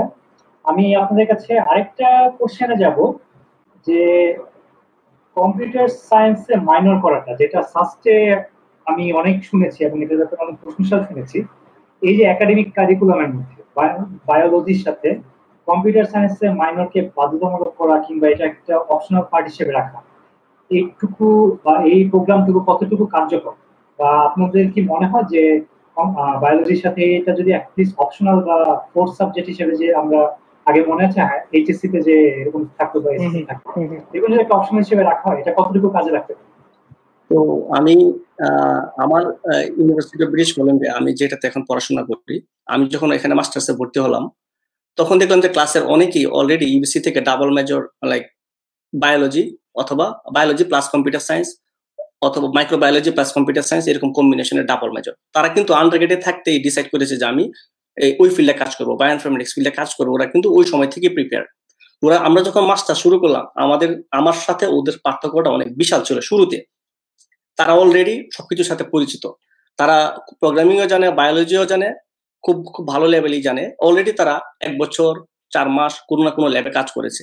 তো তারা কিন্তু অলরেডি জেনে শুনে তারপর ভর্তি হয়েছে জাস্ট লাইক সার্টিফিকেট বা কন্টিনিউ করার জন্য বা পড়াশোনা কন্টিনিউ করার জন্য। তাদের জন্য কোর্সগুলো ছিল খুবই সোজা, তারা অলরেডি সবকিছুর সাথে পরিচিত। আমার জন্য ছিল খুবই ডিফিকাল্ট, আমাকে যে কত কিছু শিখতে হয়েছে মানে প্রথম 1 বছরে আনবিলিভেবল। ঠিক আছে, প্রথম 8 মাস আমার মানে লাইফে কোনো শান্তি ছিল না, সহজ কথায়। সো এই এই এই এই চ্যালেঞ্জ গুলা সবাই ফেস করবে যারা বায়োইনফরমেটিক্স এ পড়তে আসে। হঠাৎ করে লাইফ সায়েন্স থেকে আমাদের দেশের যে কারিকুলাম, হঠাৎ করে মনে করেন যে বিশাল চেঞ্জ এবং বিশাল সম্ভাবনা যে আপনি ফেল করবেন। এত স্ট্রেস, নতুন একটা জায়গায় এসে আপনি যাই সার্ভাইভ করতে পারবেন কিনা, এবং একটা কম্পিটিটিভ একটা সিচুয়েশনে। সো বাংলাদেশে যদি সুযোগটা থাকতো যে না, আমাদের একটা অর্গানাইজড একটা কারিকুলাম সিস্টেম আছে যেটা আমাদের সুযোগ করে দিচ্ছে কিছুটা প্রস্তুতি নেওয়ার জন্য, এবং ওই ফিল্ডে আমরা তখন ড্রাইভ দিতে পারবো, আমাদেরকে সুযোগ করে দিবে যে আমি কম্পিউটার সায়েন্স থেকে কিছুটা শিখলাম, সেক্ষেত্রে আমি বায়োইনফরমেটিক্স সরাসরি এসে খুব ভালো কন্ট্রিবিউট করতে পারবো।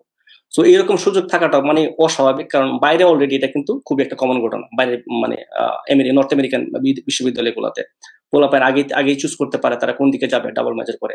তো বাংলাদেশে সাস্ট শুরু করেছে, এটা অসাধারণ একটা উদ্যোগ। এই অ্যাটলিস্ট যারা আগ্রহী তাদের জন্য অপশনটা যে তৈরি করে দেওয়া, হয়তো অনেকেই ইন্টারেস্টেড না, কিন্তু যারা ইন্টারেস্টেড তাদের জন্য একটা জায়গা থাকে যাওয়া। So it's fantastic. আমি মনে করি যে যদি কেউ শুনে থাকেন অন্য ইউনিভার্সিটির যারা ডিসিশন মেকার, তারা এটা চিন্তা করতে পারেন, এরকম একটা অপশন খুলে রাখা এখন হচ্ছে সময়ের প্রয়োজন। আপনারা যারা ল্যাব চালাচ্ছেন, যারা বর্তমানে প্রফেসর আছেন, তারা কিন্তু জানেন যে একটা সময় জিনোমিক্স আপনারা আটকে যাচ্ছেন। তার মানে আমাদের কিন্তু সাপ্লাই নেই যারা জিনোমিক্স সাপোর্ট দিবে। ওদের একটা সাপ্লাই চেন তৈরি করার জন্য কিন্তু আপনাদের একটা স্টেপ নিতে হবে, যাতে 10 বছর পরে যাতে সাপ্লাইয়ের ঘাটতিটা যাতে কিছুটা কমে। সো আমরা X-Genomics ওই জায়গাতে কাজ করছি, কারণ আমরা দেখছি ওই জায়গায় একটা ঘাটতি আছে। কিন্তু আপনারা যদি আরো ইনস্টিটিউশন থেকে যদি একটা অর্গানাইজড ওয়েতে একটা প্ল্যাটফর্ম বা ওপেন একটা সুযোগ করে দেন, আপনারা চিন্তা করতে পারেন বিভিন্ন উপায় আছে এগুলা স্টুডেন্টদেরকে কাছে পৌঁছে দেওয়ার বা স্টুডেন্টদের ট্রেন করার। সেই ধরনের জায়গাগুলোতে আপনাদের আসলে এখন কাজ করতে হবে, তাহলে ভবিষ্যতে আমাদের আসলে আরো অনেক কাজ করতে পারবো, আটকে থাকতে হবে না। একটা ব্যাপার অ্যাড করি জায়গায় যে আসলে বায়োইনফরমেটিক্স করতে গেলে যে সবগুলো প্রোগ্রামিং ল্যাঙ্গুয়েজ আমার জানতে হবে খুব ভালোভাবে ব্যাপারটা তা না। বাট যখন আমি কি বলে ব্যাচেলার লেভেলে যদি আমি হয়তো বা ধরেন যদি পাইথন বা ব্যাশ একটা বা দুইটা প্রোগ্রামিং ল্যাঙ্গুয়েজ যদি একটা কোর্সে শর্টলি মানে জাস্ট যেটা না হলেই না এরকম বেসিকটা যদি আসলে জানানো হয়, বা একটা এডিশনাল কোর্স থাকে, অনেকগুলো কোর্সের পাশাপাশি একটা 3 ক্রেডিট বা 4 ক্রেডিটের একটা কোর্স, এটা কি করবে যে এটা হচ্ছে যে অ্যাটলিস্ট আমার একটা অপশন তৈরি করবে মাথায় যে না আমি হচ্ছে বায়োলজির সাথে কম্পিউটার সায়েন্সটাও অ্যাড করতে পারবো পরবর্তীতে। এবং এখানে কয়েকটা মানে অ্যাপ্লিকেশন বেসড এক্সারসাইজ রাখা হয়, যেমন জেনোমিক্স এর ডেটার সাথে এখন তো আসলে ডেটা অ্যাভেলেবল। তো তখন কিন্তু আসলে স্টুডেন্টদের মধ্যে ইন্টারেস্ট মানে গ্রো করবে যে হচ্ছে আমি প্রোগ্রামিংটা শিখতেছি, শেখার পরে এটা আমি মানে অ্যাপ্লিকেশন করতেছি হচ্ছে একটা বায়োলজিক্যাল ডেটার উপর, তখন কিন্তু আসলে প্র্যাকটিক্যাল একটা একটা লার্নিংও হয়ে যায়। তো সাস্ট যেটা করতেছে সেটা অবশ্যই খুবই প্রশংসনীয় উদ্যোগ।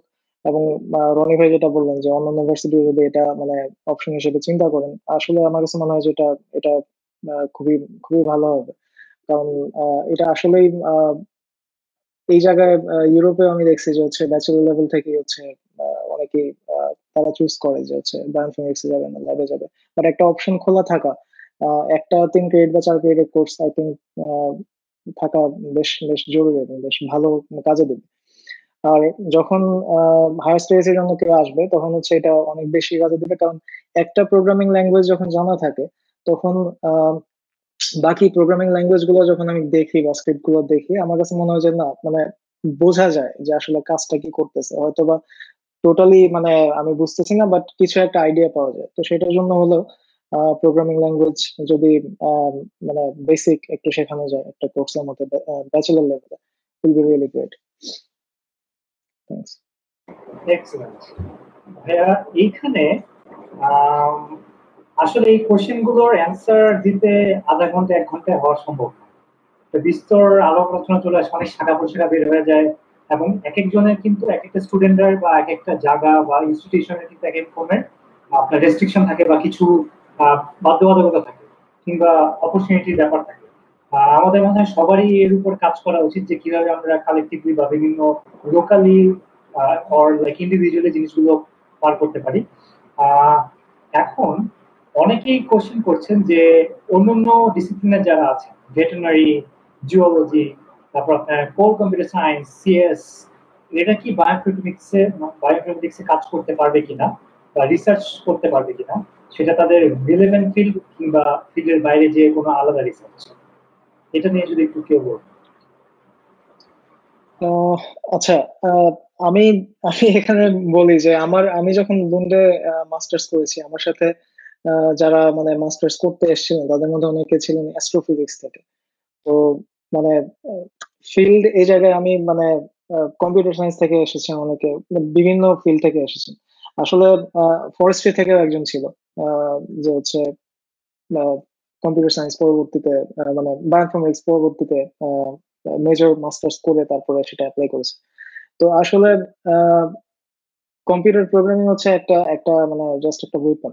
এখন আমি আমার ফিল্ড যদি আমি জানি যে আমি জিওলজি বলি বা আমি হচ্ছে নর্মাল আমি এটাই বলি যে হচ্ছে কি বলে যে জিওলজিক্যাল যে আমার স্পেসিস যেগুলো আছে, আমি যদি স্পেসিস গুলোর ইন্টাররিলেশন দেখতে চাই ফাইলোজেনেটিক্স আমি ইউজ করতে পারি।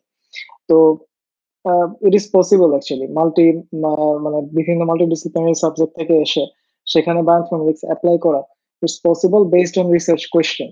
আমি যে কোয়েশ্চেনটা তৈরি করতেছি সেটার উপর ডিপেন্ড করে যদি আমার বায়োইনফরমেটিক্স অ্যাপ্লিকেশন থাকে অবশ্যই সেখানে অ্যাপ্লিকেবল।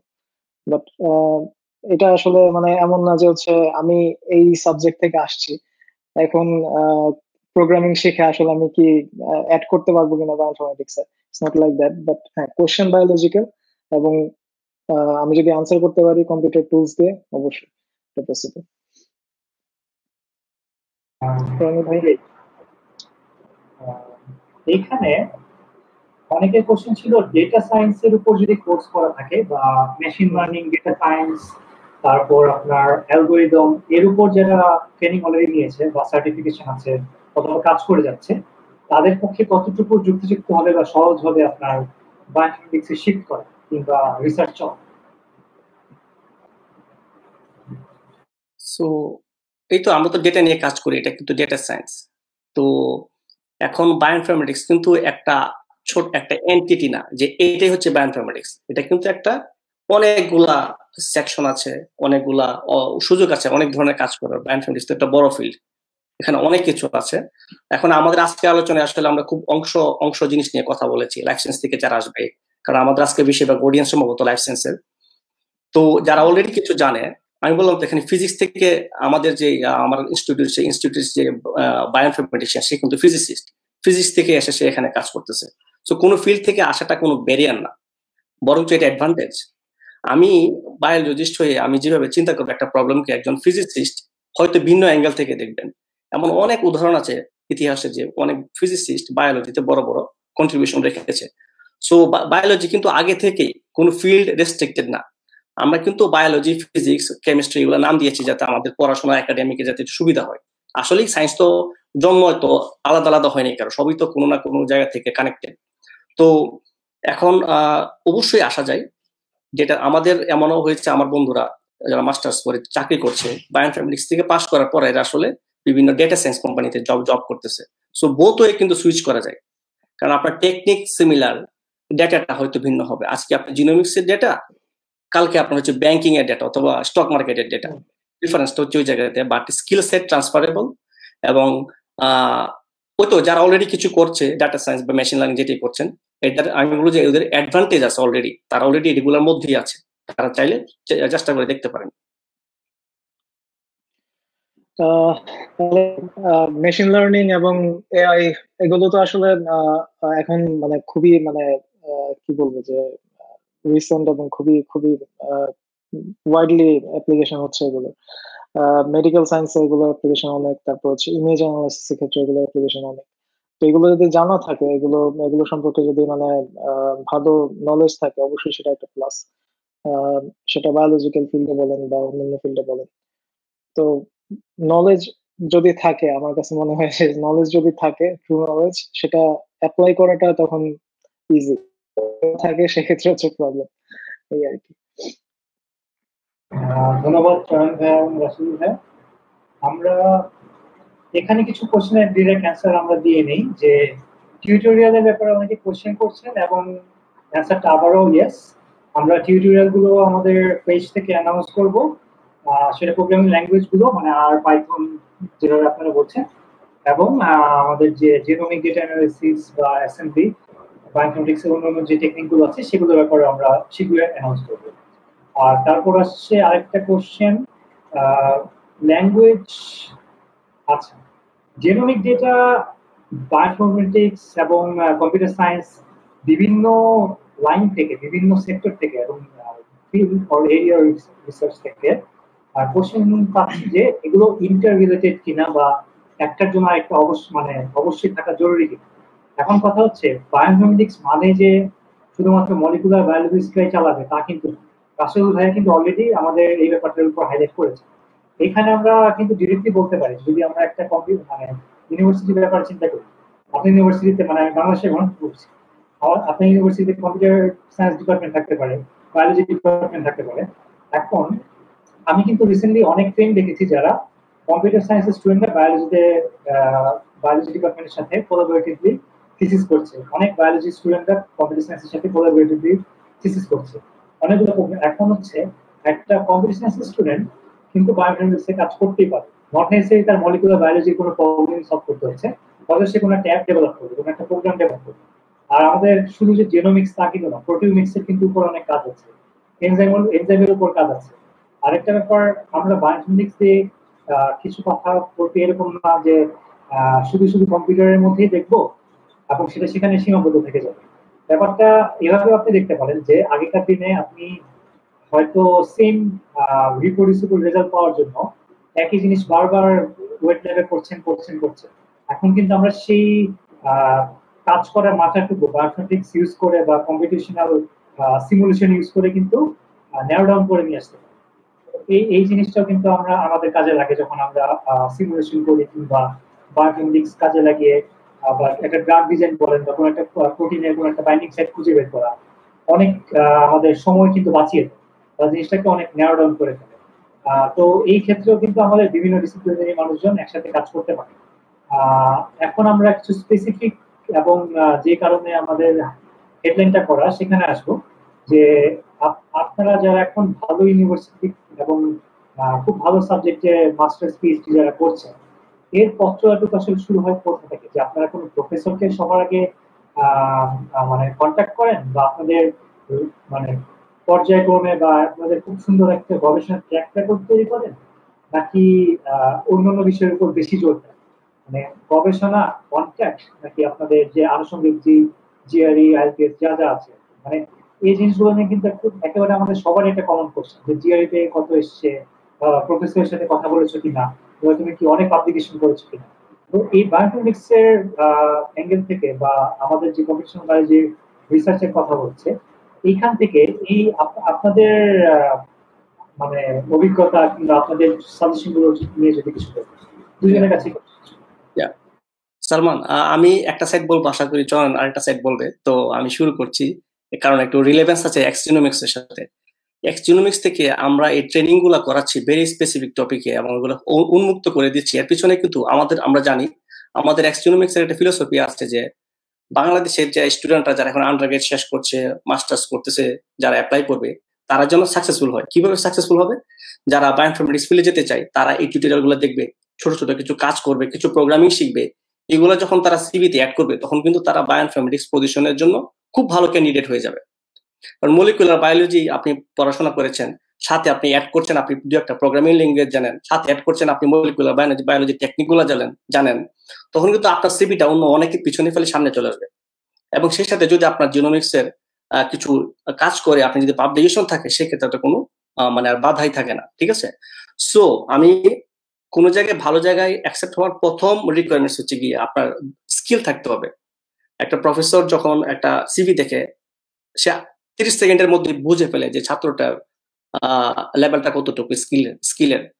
কারণ আপনি চিন্তা করেন, আপনি একটা প্রতিষ্ঠান চালাচ্ছেন, আপনার কাছে আপনি একজন লোক নিবেন, আপনি কিন্তু সবার আগে চাইবেন যে লোকটা যেন স্কিলফুল হোক, বাকি সবকিছুর পরে। কারণ আপনার কিন্তু কাজ চালাতে হবে। আমি চাইবো কিন্তু বেস্ট স্কিল লোকটা আসুক। এখন স্কিল হচ্ছে গিয়ে আপনি নিজেকে প্রিপেয়ার করতে হবে 2 বছর 3 বছর ধরে। হ্যাঁ, আমি যেটা করেছি, আমি থার্ড ইয়ারের শুরুতে আমি বায়োইনফরমেটিক্স শুরু করেছি। ওই সময় আমার যে রিসোর্স ছিল, আশেপাশে মানুষের কাছে জিজ্ঞেস করতাম, সিনিয়রদের অনেক হেল্প পেয়েছি, যাতে সবার নাম বললে আসলে লিস্ট অনেক লম্বা হয়ে যাবে। আমি অনেকের কাছে রিচ করেছি, অনেকের কাছ থেকে মোটিভেটেড হয়েছি। হ্যাঁ, এমন না যে আমি একাই সব করে ফেলেছি, এটা না।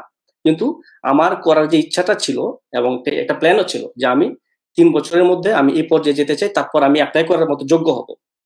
ঠিক আছে? It's not about IELTS, it's not about GRE. হ্যাঁ, তবে জিআরই আইএলটিএস তো এগুলো হচ্ছে ব্যারিয়ার, যেগুলো আমাদের অবশ্যই পার হতে হবে।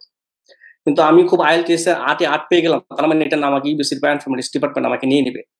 এটা হচ্ছে গিয়া আমার আইএলটিএস না থাকলে কিন্তু আমাকে তারা নিতে পারছে না, কারণ ডিপার্টমেন্টের রিকোয়ারমেন্টস ইন্টারন্যাশনাল স্টুডেন্ট আসলে 7 পেতে হবে, 7.5 পেতে হবে। এগুলো রিকোয়ারমেন্টস, এগুলো আসলে ডিপার্টমেন্টাল রিকোয়ারমেন্টস, এগুলো কোনো সাইন্টিফিক রিকোয়ারমেন্টস না। সো আইএলটিএস আমি দিয়ে আমি বিদেশে একটা ভালো জায়গায় পড়তে যাবো, এটা কখনোই হবে না। ঠিক আছে? কিন্তু এটা আপনার অবশ্যই লাগবে। আর যেটা দিয়ে হবে সেটা হচ্ছে আপনার স্কিল সেট।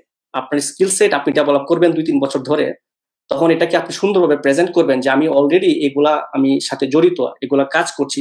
পাবলিকেশন থাকলে আরো ভালো, কিন্তু পাবলিকেশনটা হতে হবে এমন পাবলিকেশন শুধু একটা জায়গায় পাবলিশ করলাম এটি না। প্রফেসররা কিন্তু আবার ওরা কিন্তু নিয়োগ করতে করতে এত অভ্যস্ত হয়ে গেছে, মানে ওদের সময় লাগে না, দেখলে বুঝে ফেলে কে কোন টাইপের কাজ। সো কোন একটা জায়গায় নাম দেখা, মানে কোন একটা প্রিন্টেড ভার্সন একটা নাম থাকলো, এই পাবলিকেশন দিয়ে কিন্তু হবে না। একটা পাবলিকেশন হতে হবে যেটাতে আপনার স্কিল রিফ্লেক্ট করে, যে আপনি বলতেছেন স্কিল, বললে তো কেউ বিশ্বাস করবে না। দেখেন আমি ওই স্কিল ব্যবহার করে আমি কিন্তু এই ধরনের কাজ করেছি, যে সরাসরি স্কিলকে অ্যাপ্লাই করে আমার কাজটা করতে হয়েছে। সো এই যে প্রিপারেশনটা, এটা যদি করেন তাহলে ভালো জায়গায় আসলে চান্স পাওয়া সম্ভব। আমি কেন ইউবিসিতে চান্স পেয়েছি? আমি আসলে কানাডার 3টা জায়গাতে আমি চান্স পেয়েছিলাম, আমি আমেরিকাতে অ্যাপ্লাই করি নাই। তো আমার স্টোরিটা যদি বলি অনেকের কাজে লাগতে পারে। সেক্ষেত্রে আমার প্রিপারেশনটা ছিল আসলে দীর্ঘদিনের। আমি প্রায় 4 বছর প্রিপারেশন নিয়েছি, যে আমি 4 বছর আগে ডিসাইড করেছিলাম যে আমি কানাডাতে পড়তে আসবো এবং আমি ইবিসিতে পড়তে আসবো, সেটা আমি ঠিক করেছিলাম 2010 সালে। আমি এসেছি 2014 সালে। কিন্তু এই 4 বছর সময়টা ছিল আমার লার্নিং পিরিয়ড এবং আমার সিভিটাকে ওই লেভেলে নিয়ে আসার জন্য। আমি 2010 সালে আমি যখন থার্ড ইয়ারে, আমি তখন আমাদের বায়োইনফরমেটিক্স ডিপার্টমেন্টের হেডকে আমি ইমেল করেছিলাম। ঠিক আছে? উনি কোনো রিপ্লাই দেয় নাই। 2011 সালে আমি ফোর্থ ইয়ারে আবার ইমেল দিলাম, উনি কোনো রিপ্লাই করে নাই। ওই ইমেলগুলোর ভাষা ছিল আমার এরকম যে আমি খুবই এক্সাইটেড, ইন্টারেস্টিং একজন পার্সন, আমি খুবই এনথুজিয়াস্টিক পার্সন, আমি খুবই রিসার্চ পছন্দ করি, আমাকে নেন, এরকম একটা ল্যাঙ্গুয়েজ ছিল। ঠিক আছে? কিন্তু এটা কাজ করেনি। আমি যতই ইন্টারেস্টেড পার্সন হই, এটা কিন্তু ওরা বিশ্বাস করবে, কিন্তু ওরা এই জন্য আমাকে নিবে না। দেন 13 সালে আমি জুট জিনোম প্রজেক্টে জয়েন করলাম। এর ভিতরে আমার পাবলিকেশন হয়ে গেল, খুবই পিওর বায়োইনফরমেটিক্স এর কাজ ছিল আমার। তো তারপর আমি জুট জিনোমে কাজ করার সময় আমার নেক্সট জেনারেশন সিকোয়েন্সিং ডেটা নিয়ে কাজ করার অপরচুনিটি হয়েছে। তখন আমি এটাও সিভিতে অ্যাড করতে পারলাম যে আমি কিন্তু আন্ডারগ্রেডে এই কাজটা করেছি মেশিন লার্নিং এর উপর, তারপর 1 বছর আমি জিনোমিক্স প্রজেক্টে কাজ করেছি, ওখানে আমি নেক্সট জেনারেশন সিকোয়েন্সিং ডাটা নিয়ে কাজ করেছি। তখন 2014 সালে দেখলাম আমাদের ডিপার্টমেন্টের হেড আমাকে ফোন দিল, ওনার সাথে আমার ফার্স্ট ফোন কনভারসেশন হলো। ইন্টারভিউ হওয়ার পর সে বললো যে তুমি তাহলে চলে আসো, ঠিক আছে। সো আমি কিন্তু এটা কিন্তু একদিনে হয় না, ঠিক আছে। হঠাৎ করে আমি চান্স পেয়ে গেলাম ঘুম থেকে উঠে, এটা কোনোদিনও সম্ভব না। You two be very organised, এবং এর ভিতরেও আপনার অনেক হতাশা আসবে, হচ্ছে না, কিন্তু হতাশার আসলে কোন স্থান নাই। আপনি যদি কাজ করেন আপনি কখনোই হতাশ হবেন না। আপনি আমি আমি আমি জানি যে অনেকেই অনেক কিছু পারে এই মুহূর্তে, কিন্তু আরেকটু অর্গানাইজ হতে হবে। আপনার যদি টার্গেট থাকে যে হায়ার স্টাডিজের পথটাও কিন্তু আরেকটু ভিন্ন। তো ওই পথটা সম্পর্কে জানতে হবে যে কিভাবে অ্যাপ্লাই করতে হয়, কি কি রিকোয়ারমেন্টস, কিভাবে একজন প্রফেসর আসলে আমার ইমেলটা রিপ্লাই করবে। কারণ তো ওরা এত ইমেল পায়, ওদের চোখে আটকাবে যে আপনার ইমেলটা দেখে ওকে এই লোকটাকে মনে হচ্ছে ইন্টারেস্টেড, ওর সাথে আমি একটা ইন্টারভিউ করবো কারণ ওকে আমার দরকার আছে। এই পর্যায়ে যেতে হবে, এত ইমপ্রেস করতে হবে। আমি নিজেও কিন্তু অনেক ইমেল পাই, আমি ইমেল পড়ে দেখি না। ফর এক্সাম্পল বলতেছে, আমি এখনো প্রফেসর না, কিন্তু আমি সেটাতেই চোখ আটকে যাই যদি আমি দেখি একটু ভিন্ন, একজন এমন সুন্দরভাবে কমিউনিকেট করতেছে উইথ প্রপার রিকোয়ারমেন্টস, তখন কিন্তু আমার চোখে এখানে আটকাবে। আর প্রফেসররা কিন্তু ইমেল পড়ে, এমন কিন্তু না যে প্রফেসর ইমেল পড়ে না, কিন্তু তারা রিপ্লাই দেয় না, কারণ হচ্ছে তারা যেভাবে এক্সপেক্ট করে সে অনুযায়ী পাচ্ছে না। সো হায়ার স্টাডিজের জন্য আমি বলবো যে আপনার ফার্স্ট স্কিল সেট ডেভেলপ করেন, এবং স্কিল সেটটা যে আপনার আছে এটা এস্টাবলিশ করার জন্য আপনার পাবলিকেশনটা যদি থাকে অসাম, আর না হলেও আপনার আরেকটা জিনিস করতে হবে যে অ্যাপ্লিকেশনের যে ডকুমেন্ট, প্রফেসরের সাথে কমিউনিকেশন করার জন্য যে ল্যাঙ্গুয়েজটা, এই ল্যাঙ্গুয়েজটা কি হবে, ওইটা একটা ল্যাঙ্গুয়েজ। আমরা কিন্তু বাংলায় মনের ভাষা প্রকাশ করি এক ভঙ্গিতে, সেম জিনিসটা যদি আমরা লিটারাল ট্রান্সলেট করি ইংলিশে, এটা কিন্তু মিনিংটা অনেক সময় ভিন্ন হয়ে যায়। তো ল্যাঙ্গুয়েজটা বাংলাদেশ থেকে আমি ইংলিশটা যেভাবে চিন্তা করতাম, এখানে এসে আমি ইংলিশটা ভিন্নভাবে ইন্টারপ্রেট করি, ঠিক আছে। সো একটু ঘাটাঘাটি করলে অনেক এক্সাম্পল পাওয়া যায়, টেমপ্লেট পাওয়া যায়, সেগুলা দেখে আসলে বোঝা সম্ভব যে কিভাবে কমিউনিকেট করতে হয়, কিভাবে আপনার এসওপিটা লিখবেন। এসওপিটা খুবই ইম্পর্টেন্ট জিনিস। আপনি খুবই যোগ্য, সবকিছু আছে, আপনি স্টেটমেন্টটা ঠিক মতো লিখলেন না, টাইম দিলেন না, সেক্ষেত্রে কিন্তু আপনার স্কলারশিপ হবে না। সো একটা ভালো জায়গায় স্কলারশিপ পেতে চাইলে বা ভালো ইউনিভার্সিটিতে স্কলারশিপ পেতে চাইলে আপনার আসলে কম্বাইন্ড সবকিছুই লাগবে, কোনো একটাতে ঘাটতি হলে চলবে না। কিন্তু সবকিছুর স্ট্রেংথ হয়তো সমান থাকবে না, কিন্তু সবকিছু প্রয়োজন, কোনো একটা দুইটা জিনিস দিয়ে হবে না। আপনি ভালো রিসার্চার, এটা আপনি বুঝাইতে পারলেন না প্রফেসরকে, আপনি আপনি অনেক কিছু পারেন কিন্তু আপনার কোনো পাবলিকেশন নেই, বা আপনার অন্যান্য আপনি আইএলটিএসি আপনি ছয় তুলতে পারলেন না, সেক্ষেত্রে কিন্তু আপনি আটকে গেলেন। তার মানে কালেকটিভলি সব জিনিসগুলো আপনার আলাদা করে খেয়াল রাখতে হবে যে আমি আগামী 2 বছরের মধ্যে এই জিনিসগুলো আমি গুছাবো, এই জিনিসগুলোর পিছনে টাইম দিব, দেন আমার 2 বছর পরে আমি ওই জায়গায় যেতে চাই, এবং এটা পসিবল, ঠিক আছে। সো এই হায়ার স্টাডিজের ব্যাপার আপনাদের যদি আরো প্রশ্ন থাকে, আমার মনে হয় আমরা ভবিষ্যতে আরো এগুলো নিয়ে অনেক কথা বলতে পারবো। মনে হচ্ছে কিছু অ্যাড করতে চাইলে।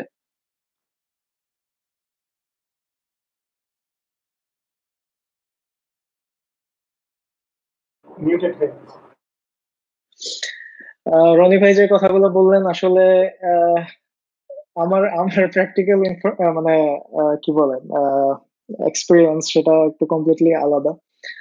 হয়তোবা বলতে গেলে শোনা যাবে যে অনেক কথাই গল্পের মতো, but something like that happen to me. জানি না, হয়তোবা লাকি হতে পারি, এই জন্য বলতে পারি যে এটা হয়েছে। যাই হোক, আমি আসলে আইএলটিএস দিইনি, জিআরইও ছিল না আমার। তো আমি হচ্ছে মানে এই ল্যাঙ্গুয়েজের কোনো কোর্সই আমার করা ছিল না। আমি হচ্ছে মাস্টার্স এর জন্য অ্যাপ্লাই করছিলাম লন্ডন ইউনিভার্সিটিতে।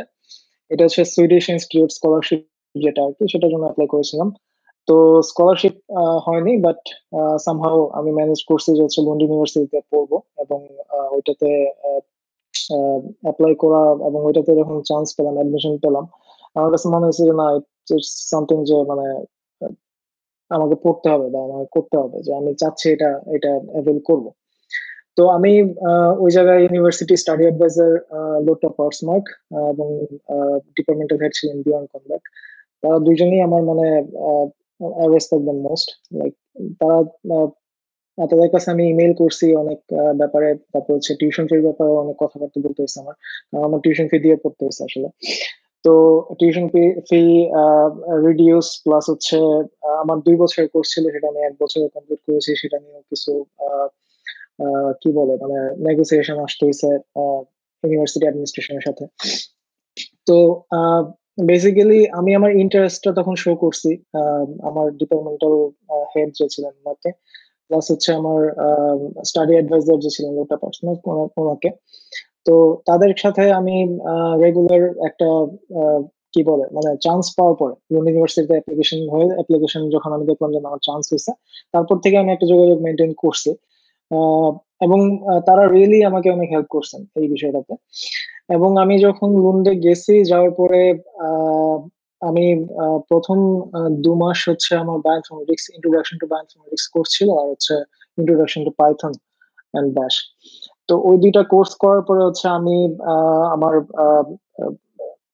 ডিপার্টমেন্টাল হেড যে ছিলেন বিয়ন, ওনার সাথে হচ্ছে আমি রিসার্চ অ্যাসিস্ট্যান্ট হিসেবে আমি কাজ শুরু করছি, প্রজেক্ট প্রজেক্ট অ্যাসিস্ট্যান্ট। তো ওখান থেকে আসলে এক্সপিরিয়েন্স যেটা বলে যে বায়োইনফরমেটিক্স কাজের এক্সপিরিয়েন্স আস্তে আস্তে আসা শুরু হলো। এবং সত্যি কথা বলতে গেলে আমার মানে কনফিডেন্স লেভেল যেটা ছিল ওই সময় খুবই ডাউন ছিল। সেখান থেকে যদি কেউ সেটাকে পুল আপ করে, সেটা ছিল হচ্ছে উনি, ওই বিয়ন্ড কন্ট্যাক্ট। সো সে লিটারেলি হচ্ছে আমাকে মানে হাতে ধরে ধরে অনেক কিছু শেখাইছে। এবং এটা খুবই মানে আমি বলবো যে এটা আমি খুবই লাকি যে এরকম একটা এনভায়রনমেন্ট আমি পাইছি। লন্ডন ইউনিভার্সিটি ইজ লাইক মানে আমি এখনো ফিল করি, আমি সুযোগ পেলে ভিজিট করতে যাই। আমার খুবই মানে ভালো লাগে এই এনভায়রনমেন্টটা। দেন মাস্টার শেষ করার পরে আমি অ্যাপ্লিকেশন করছি একটা ইউনিভার্সিটিতেই, উমি ইউনিভার্সিটি। এবং আহ, ভাইয়া যেটা বললেন যে এসওপির ব্যাপারে, এটা একটু বলতে চাই যে হচ্ছে এই এসওপি লেখা নিয়ে হচ্ছে অনেক অনেক সময় আমি দিছি এবং অনেকটা অর্গানাইজড হইতে আমি যখন একটা সার্কুলার দেখলাম উনি ইউনিভার্সিটিতে জাস্ট কমপ্লিট করছি, থিসিস সাবমিট করার পরে হচ্ছে আমি সার্কুলার দেখলাম। তো আমি চিন্তা করলাম যে আচ্ছা আমি অ্যাপ্লাই করবো এটাতে। প্রজেক্ট খুবই ইন্টারেস্টিং মনে হয়েছে এবং প্রজেক্ট মানে দেখলাম যে তারা যে নলেজটা চাচ্ছে নলেজের সাথে আমার কতটুকু সিমিলারিটি আছে এবং কতটুকু ভ্যারি করতেছে। তো এই জায়গায় যেটা দরকার সেটা হচ্ছে যে আমি আমার স্ট্রং পয়েন্ট আমি অ্যানালাইসিস করা, যে আমি আমি এই প্রজেক্টের সাথে কতটুকু আমার স্ট্রেংথ আছে, আমার আমার কোয়ালিফিকেশন কতটুকু ম্যাচ করতেছে, এটা আইডেন্টিফাই করাটা খুবই ইম্পর্টেন্ট। এবং এইটা যখন আমি আইডেন্টিফাই করতে পারবো তখন কিন্তু আমার এসওপি লেখাটা অনেক ইজি হয়ে যায়। তো আমি বেসিক্যালি সেই জিনিসটা করছি যে হচ্ছে তারা যে রিকোয়ারমেন্টটা চাইছে ওটার সাথে আমার কোয়ালিফিকেশন কতটুকু ম্যাচ করতেছে, এটা ধরে ধরে আমি হচ্ছে আমার এসওপিটা লিখলাম। এবং এইটা আমি আমার মনে আছে এখনো যে আমি হচ্ছে টোটাল 14 দিন আমি শুধু একটা এসওপি লিখছি। এবং ওইটার পিছনে আমি সময় দিচ্ছি, রাইটিং রিরাইটিং দেখতেছি, পড়তেছি। এবং overall that make me like somehow আজকে আমি এই জায়গায় আছি, আমি উমিয়াতে পিএইচডি করতেছি। এবং আমার সুপারভাইজার, কারেন্ট সুপারভাইজার, তিনি মানে বেশ প্রশংসা করছেন ওই ইয়েটার, কভার লেটারটা। এবং আহ, আমরা মনে হয় আহ, আহ, 2জন হচ্ছে ইন্টারভিউ দিয়েছিলাম, আরেকজন ছিলেন দুটো ইউনিভার্সিটির আরেকজন ক্যান্ডিডেট। তো 2জন থেকে পরবর্তীতে আমাকে সিলেক্ট করা হয়। ইনিশিয়ালি অ্যাপ্লিকেশন অনেক জমা পড়ছিল, বাট ওখান থেকে পরবর্তীতে আমরা মানে ইন্টারভিউ দিই, তারপর হচ্ছে আমি হচ্ছে সিলেক্টেড হই। তো সোফার মানে আমার কাছে যেটা হচ্ছে যে আমি আসলে কি বলবো যে আমার ক্ষেত্রে যেটা হয়েছে এটা তো অনেকের ক্ষেত্রে এক্সপিরিয়েন্স এরকম নাও হইতে পারে। কারণ যেটা নর্মালি হয় সেটা হচ্ছে যে আমি যখন এসওপি লিখতে গেছি বা যাদের কাছে হেল্প চাইছি তারা সবাই বলছে যে আসলে এটা আহ, বেশ কয়েকটা এসওপি লিখতে লিখতে অনেক সময় এক্সপিরিয়েন্স হয়। কারণ নর্মালি প্রথমবার অ্যাপ্লিকেশন করে যে হচ্ছে অ্যাকসেপ্টেন্স পাওয়া বা হচ্ছে অ্যাকসেপ্ট হওয়াটা, এটা আসলে খুবই খুবই রেয়ার। তো সামহাও মানে আমার ক্ষেত্রে এটা হয়েছে, বাট আমার মনে হয় যে এটা এটা আমি লাকি ছিলাম বা হয়তো আমার স্কিল ম্যাচ করছে সামহাও পজিশনের সাথে, যেটা কাজে দিচ্ছে আর কি। হ্যাঁ। তো এখন আসলে এই জিনিসটা যেটা মাথায় রাখা জরুরি সেটা হচ্ছে যে আহ, এখন আমি একটা ইউনিভার্সিটিতে অ্যাপ্লাই করতে গেলে সেই জায়গায় রিকোয়ারমেন্টস গুলো কি, যদি আমার আইএলটিএস লাগে, যদি আমার জিআরই লাগে, সেই অনুযায়ী নিজেকে প্রিপেয়ার করা।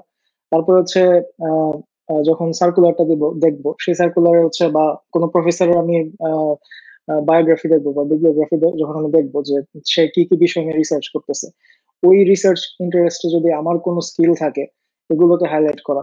তো এই জিনিসগুলো আসলে মাথায় রেখে এসওপিটা সাজানো উচিত, তাহলে হয়তো বা প্রফেসরের ক্ষেত্রেও মানে একটা পজিটিভ রেসপন্স পাওয়া যায়।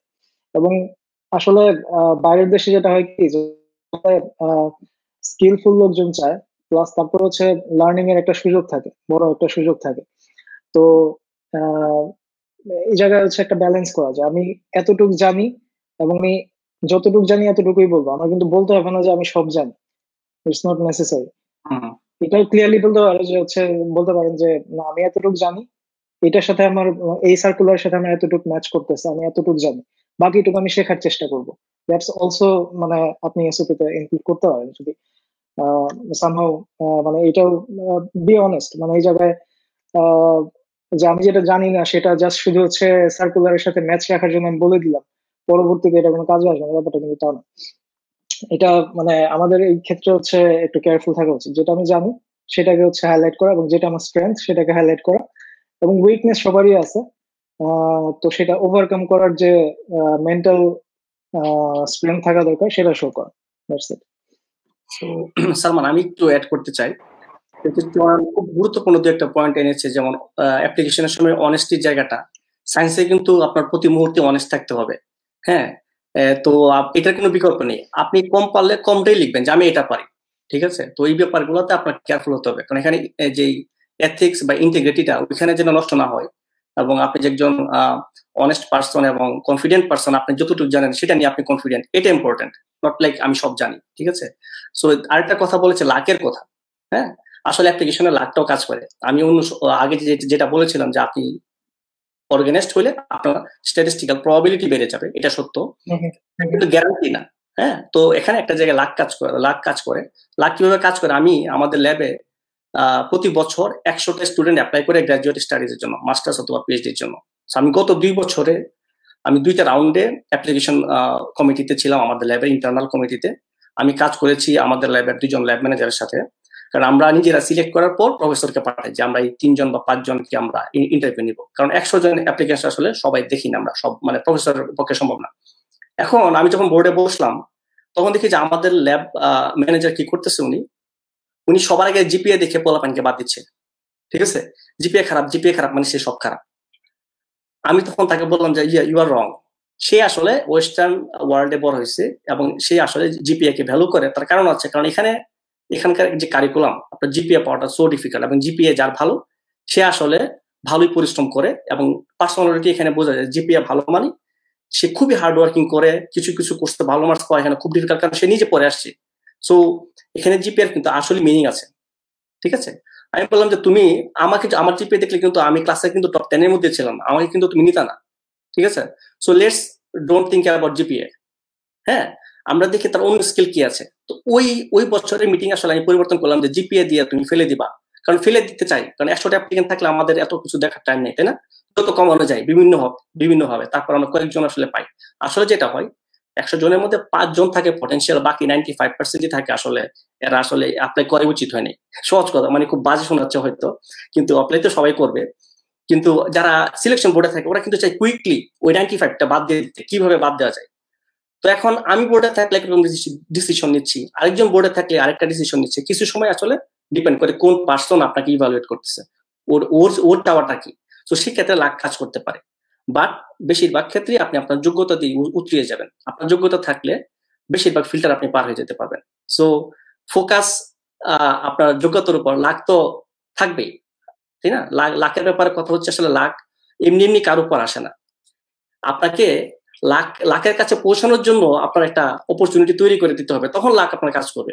এর আগে কিন্তু লাক বলে কিছু নাই, লাক কিন্তু আপনার হঠাৎ করে আকাশ থেকে পড়ে যাবে না। So okay Salman. হ্যাঁ, ধন্যবাদ।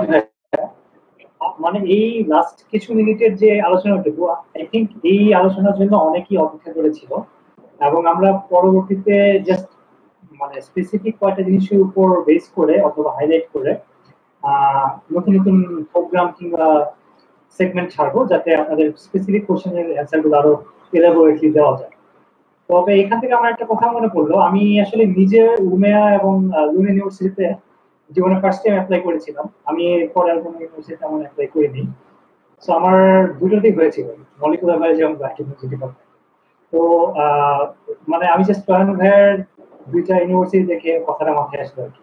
লাইক আফটার মাই গ্রাজুয়েশন আমি লাইক আন্ডারগ্রেড শেষ করার পর আই ওয়াজ থিঙ্কিং ওকে, মানুষ সেভাবে বাইরে অ্যাপ্লাই করে, আমি খুব ভয় থাকতাম যে এত কিছু, আবার ওখানে তো মোস্ট প্রবাবলি আপনার আইএলটিএস এর রেকর্ড, তারপর বাকি সবকিছু ইয়ে করে পাঠাতে হয়, মেইলে পাঠাতে হয়, মানে পুরো হার্ড কপি ইয়ে করে।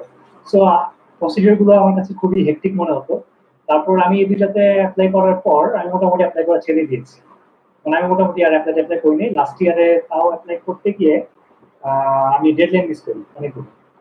আজকে করবো, কালকে করবো। সো আমার মনে হয় এটা খুবই ইম্পর্টেন্ট যে মানে বাই দ্য ওয়ে আমি কিন্তু বাইরে দেশে কোনো জায়গায় লেখাপড়া করি না। আমি এটা আগে একটু সবাইকে ক্লিয়ার করে রাখি।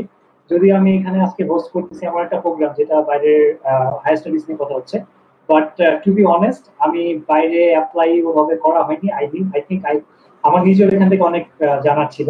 ইনশাল্লাহ আমি ভাইদের কাছ থেকে অনেক নলেজ নিয়ে কাজে লাগাবো। সো হোয়াট মানে অ্যাজ এ নন অ্যাপ্লিক্যান্ট যেটা আমি বলতে চাই আর কি, আপনারা অলরেডি কিন্তু সাকসেসফুল। মানে আমি যদি এইভাবে চিন্তা করি যে আপনারা বাইরে চান্স পেয়েছেন কিনা, আপনারা পেয়েছেন, আপনারা অলরেডি ডিগ্রি করছেন কিনা, আপনারা করেছেন। আমি যদি এই দুই ক্যাটাগরি দিয়ে চিন্তা করি তাহলে কিন্তু আপনার সাকসেসফুল। এবং আমার কথা যদি আমি চিন্তা করি, আমি কিন্তু কি করলাম, আমি ডেডলাইন মিস করেছি, আমি প্রোক্রাস্টিনেট করেছি। আমি আজকে ওপেনলি সবার কাছেই বলছি। তার মানে এই জিনিসগুলোর কিন্তু রিজন এমন না যে নট অনলি বিদেশ সাথে এরকম জিনিস ছিল না। আপনারা হয়তো অনেকেই জানেন যে বিভিন্ন কাজের কারণে আমি হয়তো একাডেমিক মানে জিনিসটা ছিল এরকম যে okay let's get done with this particular work, দেন আমি হয়তো বাইরের জন্য অ্যাপ্লাই করব। কিন্তু আমার পার্সোনাল একটা রিকোয়েস্ট সবার কাছে থাকবে, আপনারা যদি রাসেল ভাইয়ের কথাটা একটু মাথায় রাখেন তাহলে খুবই ভালো হয় যে নিজেকে একটা টার্গেটে রেখে প্রিপেয়ার করেন। মানে আমার এই যে আজকে করবো না কালকে করবো এই কাজটা যদি সবাই করতে থাকেন, বা ঠিক আছে লাস্ট মোমেন্টে করে ফেলবো, ভাইয়া যেটা বলেন যে লাকের জন্য হলো আপনার নিজেকে প্রিপেয়ার করতে হবে with your proper skills and আনুষঙ্গিক যে জিনিসগুলো এক একটা স্পেসিফিক ডিপার্টমেন্টে কিন্তু এক এক রকমের রিকোয়ারমেন্ট থাকে, সেই রিকোয়ারমেন্ট গুলো কিন্তু ফুলফিল করেই আসতে হবে। মানে তাছাড়া আপনি ওখানকার যে একাডেমিক সিস্টেম সেটার সাথে আপনারা হয়তো খাপ খাওয়াতে পারবেন না, বা ওরা যেভাবে আপনাকে চাইবে যে আমার স্টুডেন্ট গুলো এভাবে থাকবে, so that like I can মানে ওদের যে ডেলিভারি সিস্টেমের মধ্যে খাপ খাওয়ানো যায় কিনা। আই থিঙ্ক এটা নিয়ে আমাদের বিশদ আলোচনা করার মানে স্কোপ আছে। আমি এরপরে যাব হচ্ছে একটু রিসার্চে ব্যাক করব।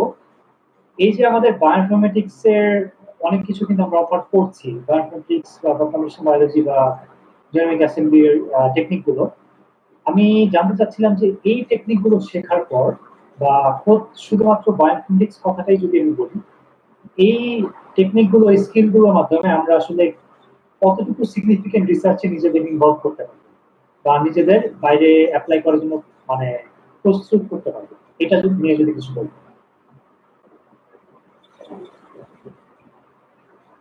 রনি ভাই স্টার্ট করুন। আচ্ছা রনি ভাই স্টার্ট করুন। আচ্ছা একজন স্টার্ট করলে হয়। তো আমাদের ওপিনিয়ন একটু ডিফারেন্ট হবে, আগে বলি আর পরে। সো এটা আসলে এগেইন এটার উত্তর, এটা খুবই এক্সিলেন্ট একটা প্রশ্ন যে আপনি যে কাজটা করবেন এই কাজটা আসলে কতটুকু গুরুত্বপূর্ণ বা আপনি কতটুকু এখানে দেখাতে পারবেন হায়ার স্টাডিজের জন্য, ব্যাপারটা তো এরকমই, তাই না সালমান? আচ্ছা আচ্ছা। সো এই জন্য আপনাকে এগেইন একটু স্ট্র্যাটেজিক হতে হবে। আপনার সময়টা আপনি কোথায় দিচ্ছেন। আপনি কিন্তু এই প্রশ্নটা অলরেডি করছেন যে আপনি আসলে আমি যেটা করবো এটাকে আসলে কাজে লাগবে কিনা, এটা গুরুত্বপূর্ণ কিছু কিনা, তাই না? এগুলা কিন্তু খুবই স্মার্ট লোকদের প্রশ্ন। যে কোনো কাজ করার আগে কিন্তু আপনি নিজেকে জাজ করতেছেন যে আসলে এটা আমি করবো কি করবো না, ঠিক আছে? এটা হচ্ছে কি ফার্স্ট একটা এক্সিলেন্ট স্টার্ট আপনার জন্য, যে আপনি নিজেকে প্রশ্ন করা শিখছেন। এখন আপনার গোলটা কি, সেই গোলটা দেখতে হবে যে এই গোলে যাওয়ার জন্য আমার কি কি তাহলে করতে হবে। এই ইনফরমেশন গুলো আপনাকে নিজেকে রিসার্চ করে বের করতে হবে, যাতে আমার গোল হচ্ছে এটা শুধু বায়োইনফরমেটিক্স এর ক্ষেত্রে বলতেছি না, সব ক্ষেত্রেই প্রযোজ্য। আমার গোল হচ্ছে এটা, এটার জন্য স্টেপ গুলো কি, পাথটা কি, আমি কোন কাজটা করলে এই পাথে আমাকে এক স্টেপ আগিয়ে নিয়ে যাবে। আপনি যদি জিনোমিক্স বা বায়োইনফরমেটিক্স এ কাজ করতে চান, আমরা অলরেডি আলোচনা করেছি এখানে প্রোগ্রামিং, লিনাক্স বা কিছু অ্যালগোরিদম জানা, বোঝা বা অন্য পাইথন জানা, আর জানা, এগুলো গুরুত্বপূর্ণ। তো আপনি কিন্তু অলরেডি জানেন যে আপনি বায়োইনফরমেটিক্স এ 2 বছর পরে পিএইচডি করতে চান, সেই ক্ষেত্রে আপনার এই স্কিল গুলা হচ্ছে গিয়ে এসেনশিয়াল। আপনি এগুলা ডেভেলপ করে ফেলেন। হ্যাঁ, ডেভেলপ করার পর আপনি কিছু টপিক সিলেক্ট করতে পারেন যেগুলো আসলে একটু চ্যালেঞ্জিং টপিক, একটু নতুন কিছু, যেগুলো আপনাকে চ্যালেঞ্জ দিবে এবং আপনি এগুলো করতে গিয়ে আসলে রিয়েল ওয়ার্ল্ডের প্রবলেম গুলোতে এক্সপোজ হবেন। তো এই প্রবলেম গুলো কি এটা জানার জন্য সহজ উপায় হচ্ছে আপনি লিটারেচার সার্চ করবেন গুগলে অথবা আপনার পাবমেডে। আপনি দেখবেন যে এই বায়োইনফরমেটিক্স ফিল্ডে আসলে লোকজন কি কাজ করে। জার্নালি আছে বায়োইনফরমেটিক্স নামে, এখানে সব পেপারই পাবলিশ হয় বায়োইনফরমেটিক্স নামে, ঠিক আছে? নেচার, সেল সব জায়গায় সবকিছু পাবলিশ হয়। আপনি ওই জায়গায় গিয়ে পড়াশোনা করবেন। পড়াশোনা করলে দেখবেন যে আপনার ইন্টারেস্টের জায়গা কোথায়, অন্য মানুষ রাইট নাও কোথায় কোথায় কোন ফিল্ডে কন্ট্রিবিউট করতেছে, এগুলো কিন্তু আপনার একটা আইডিয়া হবে। আইডিয়া হলে এখান থেকে আপনি একটা টপিক সিলেক্ট করবেন যে আমি এই ধরনের কিছু কাজ করতে পারি কিনা। কোন একটা পেপার থেকে আপনি আইডিয়া নিতে পারেন যে ওরা যে এক্সপেরিমেন্টটা করেছে দেখি আমি একটা বাসায় বসে এটা করতে পারি না। সেম কাজ আপনি রিপ্রোডিউস করতে পারেন। রিপ্রোডিউস করতে যায় দেখবেন যে আপনি অনেক অনেক কিছু শেখা হচ্ছে, বারবার আটকে যাচ্ছেন, কিন্তু আপনি একসময় উতরিয়ে যাবেন। সো কোন টপিকে কাজ করলে কি কাজ হবে সেটা তো এখন খুব ব্রডলি বলা সম্ভব না, খুব জেনারেল স্টেটমেন্ট দেওয়া সম্ভব না, কিন্তু পথগুলো হচ্ছে এরকম। আপনার জায়গায় আমি হলে আমি এটাই করতাম, আমি কোথায় যেতে চাই, ওই জায়গার গুলা রিকোয়ারমেন্টস গুলা কি কি, হ্যাঁ, এবং ওই ফিল্ডে মানুষ কি করতেছে আমি ব্যাপারগুলো দেখতাম। সেক্ষেত্রে আমি একটা প্রজেক্ট দাঁড় করাতাম বা একটা ওই সিমিলার একটা পেপার করার চেষ্টা করতে পারতাম যেটা আমার সাধ্যের মধ্যে আছে। আমি তো এখন চাইলে আমি সায়েন্সে পাবলিশ করতে পারবো না, হ্যাঁ, আমার এরকম এক্সপার্টাইজ যখন হবে তখন আমি ঠিকই পারবো। বাট একটা প্রসেস বা লিমিটেশন সবকিছুর মধ্যে দিয়ে বেস্ট ইউটিলাইজেশন করার জন্য যে অলরেডি প্রশ্নটা করে যে আমি কোথায় কন্ট্রিবিউট করতে পারবো, সে আসলে অলরেডি এটার প্রসেসের মধ্যে আছে, যে প্রতিটি স্টেপ কিন্তু সে চিন্তা করছে যে আমি এটার পর এটা করলে কি আমার লাভ হবে, এটা করলে কি আমি গোলে পৌঁছাতে পারবো। সো এটা কন্টিনিউয়াস প্রসেস, অনেকে পার্সোনালিটি এক এক রকম, সো সেই অনুযায়ী সে ডিসিশন নেবে। বাট মোটামুটি একটু অর্গানাইজ হলে আপনার টাইমটা কম লাগবে, আদারওয়াইজ হয়তো 2 বছরের জায়গায় 4 বছর লেগে যেতে পারে।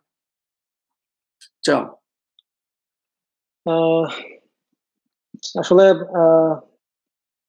এটা স্কিল ডেভেলপমেন্ট যদি আমি বলি যে এক্সকিউজ মি, আমাকে একটু কোশ্চেনটা আবার একটু রিমাইন্ড করো করেন সালমান। এই যে আমরা প্রোগ্রামগুলোর কথা বললাম, বায়োইনফরমেটিক্স কিংবা অন্যান্য স্কিল ডেভেলপমেন্ট, এই স্কিলগুলো ডেভেলপ করার মাধ্যমে আমাদের হায়ার স্টাডিজে নিজেকে কতটুকু মানে প্রস্তুত করতে পারবো কিংবা আদৌ applicable. Okay, I get it. তো এখন হচ্ছে এটা দুই ভাবে করা যেতে পারে। আমরা যখন মানে কি বলে, একটা হচ্ছে যে জব সার্কুলার যেটা আমরা দেখি, তো আমি যদি মানে বায়োইনফরমেটিক্স এ কিছু করতে চাই বা বায়োইনফরমেটিক্স নিয়ে আমার যদি চিন্তা ভাবনা থাকে, আমি হয়তো বা একটা প্ল্যান করবো যে না আমি আমার ক্যারিয়ারটা দেখতে চাই এই ইউনিভার্সিটিতে বা এই প্রফেসরের সাথে বা ইউরোপের কোনো একটা কান্ট্রিতে। তো আমি যদি ওই কান্ট্রির জব সার্কুলার গুলো দেখি এবং স্পেসিফিক বায়োইনফরমেটিক্স পিএইচডির জন্য বা বায়োইনফরমেটিক্স কোনো বায়োইনফরমেটিশিয়ান পজিশনের জন্য, তো সেক্ষেত্রে তারা কি কি টপিক গুলো চাচ্ছে এবং কি কি কোয়ালিফিকেশন গুলো চাচ্ছে। তো তখন আমি যদি মানে প্রথমে বলে রাখি যে বায়োইনফরমেটিক্স কিন্তু আসলে অনেক অনেক ভাস্ট একটা ফিল্ড। এখানে ট্রান্সক্রিপ্টমিক্স, জেনোমিক্স, মানে অনেক ধরনের ডেটা নিয়ে অনেক রকম কাজ হচ্ছে। ভাইয়া এপিজেনোমিক্স নিয়ে কাজ করতেছে, তো আমি হচ্ছে ফাইলোজেনোমিক্স নিয়ে কাজ করতেছি, প্লাস টুল ডেভেলপমেন্ট নিয়ে কাজ করতেছি। তো এখানে এক একটা উইংস, এক একটা পার্ট। তো আমি কোন জায়গাটা যেতে চাই এবং সেটা প্রথমে সিলেক্ট করা যে আমি হচ্ছে স্পেসিফিক্যালি এই ফিল্ডে কাজ করবো কিনা, আমি কি আরএনএস ডেটা নিয়ে কাজ করবো কিনা, বা আমি অনলি এনজিএ সিকোয়েন্সিং নিয়ে কাজ করবো কিনা। ওকে, আমি সিলেক্ট করলাম। সিলেক্ট করার পর আমি দেখতে পারি যে অন্যান্য দেশে যখন সার্কুলার হচ্ছে সেক্ষেত্রে তারা কি স্কিল চাচ্ছে, কোন কোন ল্যাঙ্গুয়েজ চাচ্ছে, পাইথন চাচ্ছে, আর চাচ্ছে, সাথে কি কোনো এক্সপিরিয়েন্স চাচ্ছে কিনা, কোনো পাবলিকেশন চাচ্ছে কিনা। যদি জব সার্কুলারে না দেখি আমি আমি কোন প্রফেসরের কাছে অ্যাপ্লিকেশন করব, সেক্ষেত্রে হচ্ছে সেই প্রফেসর কোন কোন মানে তার রিসার্চ কোয়েশ্চেন বা রিসার্চ যেটা করতেছেন ল্যাবে বা তার তার টেরিটরিতে, তো সেই টেরিটরিটা সম্পর্কে জানা এবং সেটাতে তিনি কি কি জিনিস অ্যাপ্লিকেশন করতেছেন ওইটার সাথে ম্যাচ করে যদি আমি আগাই, ইনিশিয়ালি প্ল্যান করে, যেটা রনি ভাই বললেন অলরেডি যে উনি ইউজিসি তে চান্স পেয়েছেন মনে হয় 2014-তে, আর 2010 থেকে হয়তো আমি মানে নিজেকে ডেভেলপ করার যে প্রসেসটা শুরু করেছি।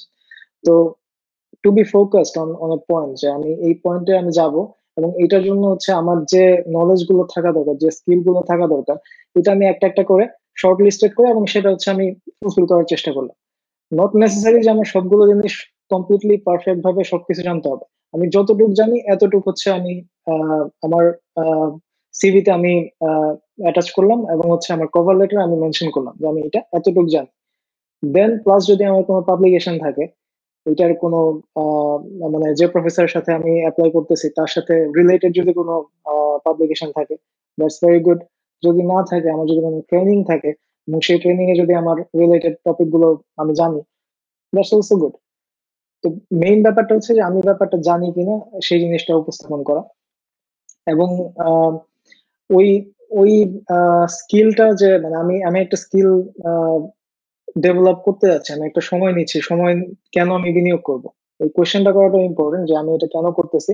তো সেটা দেখার প্রসেসটা ইউজ করতে পারে আমাকে, যে জব সার্কুলার গুলো দেখা, তাহলে হয়তো একটা মোটিভেশন কাজ করবে না বাইরের দেশে এইটার জন্য, মানে এই পজিশনে যাওয়ার জন্য আমাকে এই জিনিসগুলো শিখতে হবে, এই জিনিসগুলো জানতে হবে। তো দেন হয়তো বা সেটা একটা মোটিভেশন হিসেবে কাজ করবে যে না, আমি এই জায়গায় যেতে চাই, এটার জন্য আমাকে এটা করতে হবে।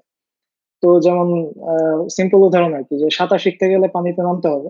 তো ব্যাপারটা হচ্ছে অনেক এরকম আর কি, যে আমি আমার প্র্যাকটিক্যাল যতটুকু প্র্যাকটিক্যাল করা যায়, আমি যে ড্রিমটা দেখতেছি সেটা যতটুকু প্র্যাকটিক্যাল আমি চোখের সামনে আনতে পারবো, সেই অনুযায়ী চেষ্টা করে যেতে পারে আর কি।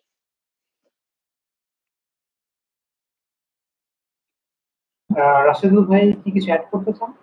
না, ঠিক আছে। জি, অ্যাড করার অনেক কিছুই আছে, যেটা আমরা বারবার বলছি যে সামনে নিয়ে আসবো। এইখানে অনেকে কোশ্চেন করছেন একেবারে স্পেসিফিক টুল এবং টেকনিক্স নিয়ে। আনফরচুনেটলি আমরা হয়তো সব টেকনিক্যাল কোশ্চেনের অ্যান্সার এই মুহূর্তে হয়তো দেওয়াটা ঠিক হবে না, স্টাডির ব্যাপার থাকবে, কিংবা আমরা হয়তো যোগাযোগটা রিসার্চ কোলাবোরেশন কিংবা অন্যান্য কোয়েরির মাধ্যমে এটা হতে পারে। তবে আজকে লাইভ সেশনটা মোটামুটি আমরা বিগিনারদেরই টার্গেট করছি, বা যারা একটু আগ্রহী হায়ার স্টাডিজ কিংবা বায়োইনফরমেটিক্স এর সিম্পল কোশ্চেনগুলোর জন্য। বাট যে কোশ্চেনগুলো আমরা টেকনিক্যাল পাবো, সেটা আমরা প্রিপেয়ার যদি করে থাকি তাহলে আপনাদের কাছে পৌঁছে দেওয়া হবে। কিন্তু ধন্যবাদ, আমরা আসলে সব রকমের কোশ্চেনই উই অ্যাপ্রিশিয়েট এভরিথিং, এবং আপনাদের সময় নিয়ে আমাদের সাথে থাকা এবং আমাদের বিভিন্ন কোশ্চেন গুলো করে আমাদের সাপোর্ট করার জন্য আপনাদের আসলে ধন্যবাদ জানাচ্ছি। তো এর মধ্যে আমি যতটুকু মনে হচ্ছে বেশ কয়েকটা কনসার্ন আমরা অলরেডি আলোকপাত করেছি, এবং আপনাদের রাশিদ ভাই এবং চয়ন ভাই, আপনাদের নিজেদের থেকে যদি কোনো কনসার্ন থাকে বা যেটা নিয়ে আপনারা একটু দুই এক কথায় বলতে চান আমাদের অডিয়েন্সকে, কারণ already it's kind of like midnight in Bangladesh, আমরা হয়তো আস্তে আস্তে লাইভটা শেষের দিকে আনতে পারি। হ্যাঁ, শিওর শিওর। তো আমাদের কেরিয়ার অপরচুনিটি নিয়ে একটা কথা বলার ইচ্ছা ছিল। তো সংক্ষেপে আমরা যদি মানে আমরা আসলে অনেক কিছু আলোচনা করে ফেলেছি। হ্যাঁ, তো বলবো যে কেরিয়ার হিসেবে এখন যদি চিন্তা করি, আপনি সার্কুলার গুলো দেখতে পারেন। চয়ন বলেছে যে জব সার্কুলার গুলো দেখলে একটা ধারণা পাওয়া যায়, সেখানে স্যালারি থেকে শুরু করে জব ওপেনিং, কতগুলো জব বায়োইনফরমেটিক্সের জন্য আছে, কতগুলো অন্য ফিল্ডের মানুষের জন্য আছে। আপনারা চাইলে কিন্তু এখন এগুলা দেখে ফেলতে পারবেন, স্যালারির ডিফারেন্সটা দেখে ফেলতে পারবেন। সো কেরিয়ার হিসেবে আপনি এখান থেকে বায়োইনফরমেটিক্সে যদি আপনি একটা মাস্টার্স করেন বা পিএইচডি করেন, আপনার কিন্তু অনেক কিছু ওপেন হয়ে যায়। আপনি ডেটা সায়েন্সে চলে যেতে পারবেন। ডেটা সায়েন্স কিন্তু ইটসেলফ একটা নতুন একটা ফিল্ড, যেখানে প্রচুর লোক নিয়োগ পাচ্ছে এবং ওদের স্যালারি অনেক বেশি থাকে। সো বায়োইনফরমেটিক্স নট যে আপনাকে শুধু লাইফ সায়েন্সের প্রবলেম সলভ করতে হবে, আপনি ট্র্যাক চেঞ্জ করতে পারবেন, কারণ আপনার অলরেডি বিগ ডেটা এবং কম্পিউটার সায়েন্সের একটা মিক্সড একটা এক্সপিরিয়েন্সও হবে বায়োলজির সাথে সাথে। সো এটার অপরচুনিটি অনেক জব হিসেবে। আর এই তো আমরা ওয়ার্ক ফ্রম হোম করতে পারি, আমাদের কাজে কোনো সমস্যা হয় নাই, যদিও সবকিছু লকডাউন, ল্যাবে ঢুকাই প্রায় নিষেধ আমাদের। সো স্টিল আমাদের কাজে কোনো সমস্যা হয়নি। তো ভবিষ্যতে আমিও এমন একটা জব খুঁজবো যেখানে আমি বাসা থেকে কাজ করতে পারি। আমার বাসা থেকে কাজ করতে ভালোই লাগতেছে, কেন আমি দৈনিক রেডি হয়ে বাসে উঠবো আবার বাস থেকে নামবো, ঠিক আছে? সো এই সুযোগটাও আছে, যারা একটু ঘরে থাকতে চান তাদের জন্য আসলে সুবিধা যে আপনারা এই ফিল্ডে বা আইটি সেক্টরে আপনারা ঘরে বসে কাজ করতে পারবেন।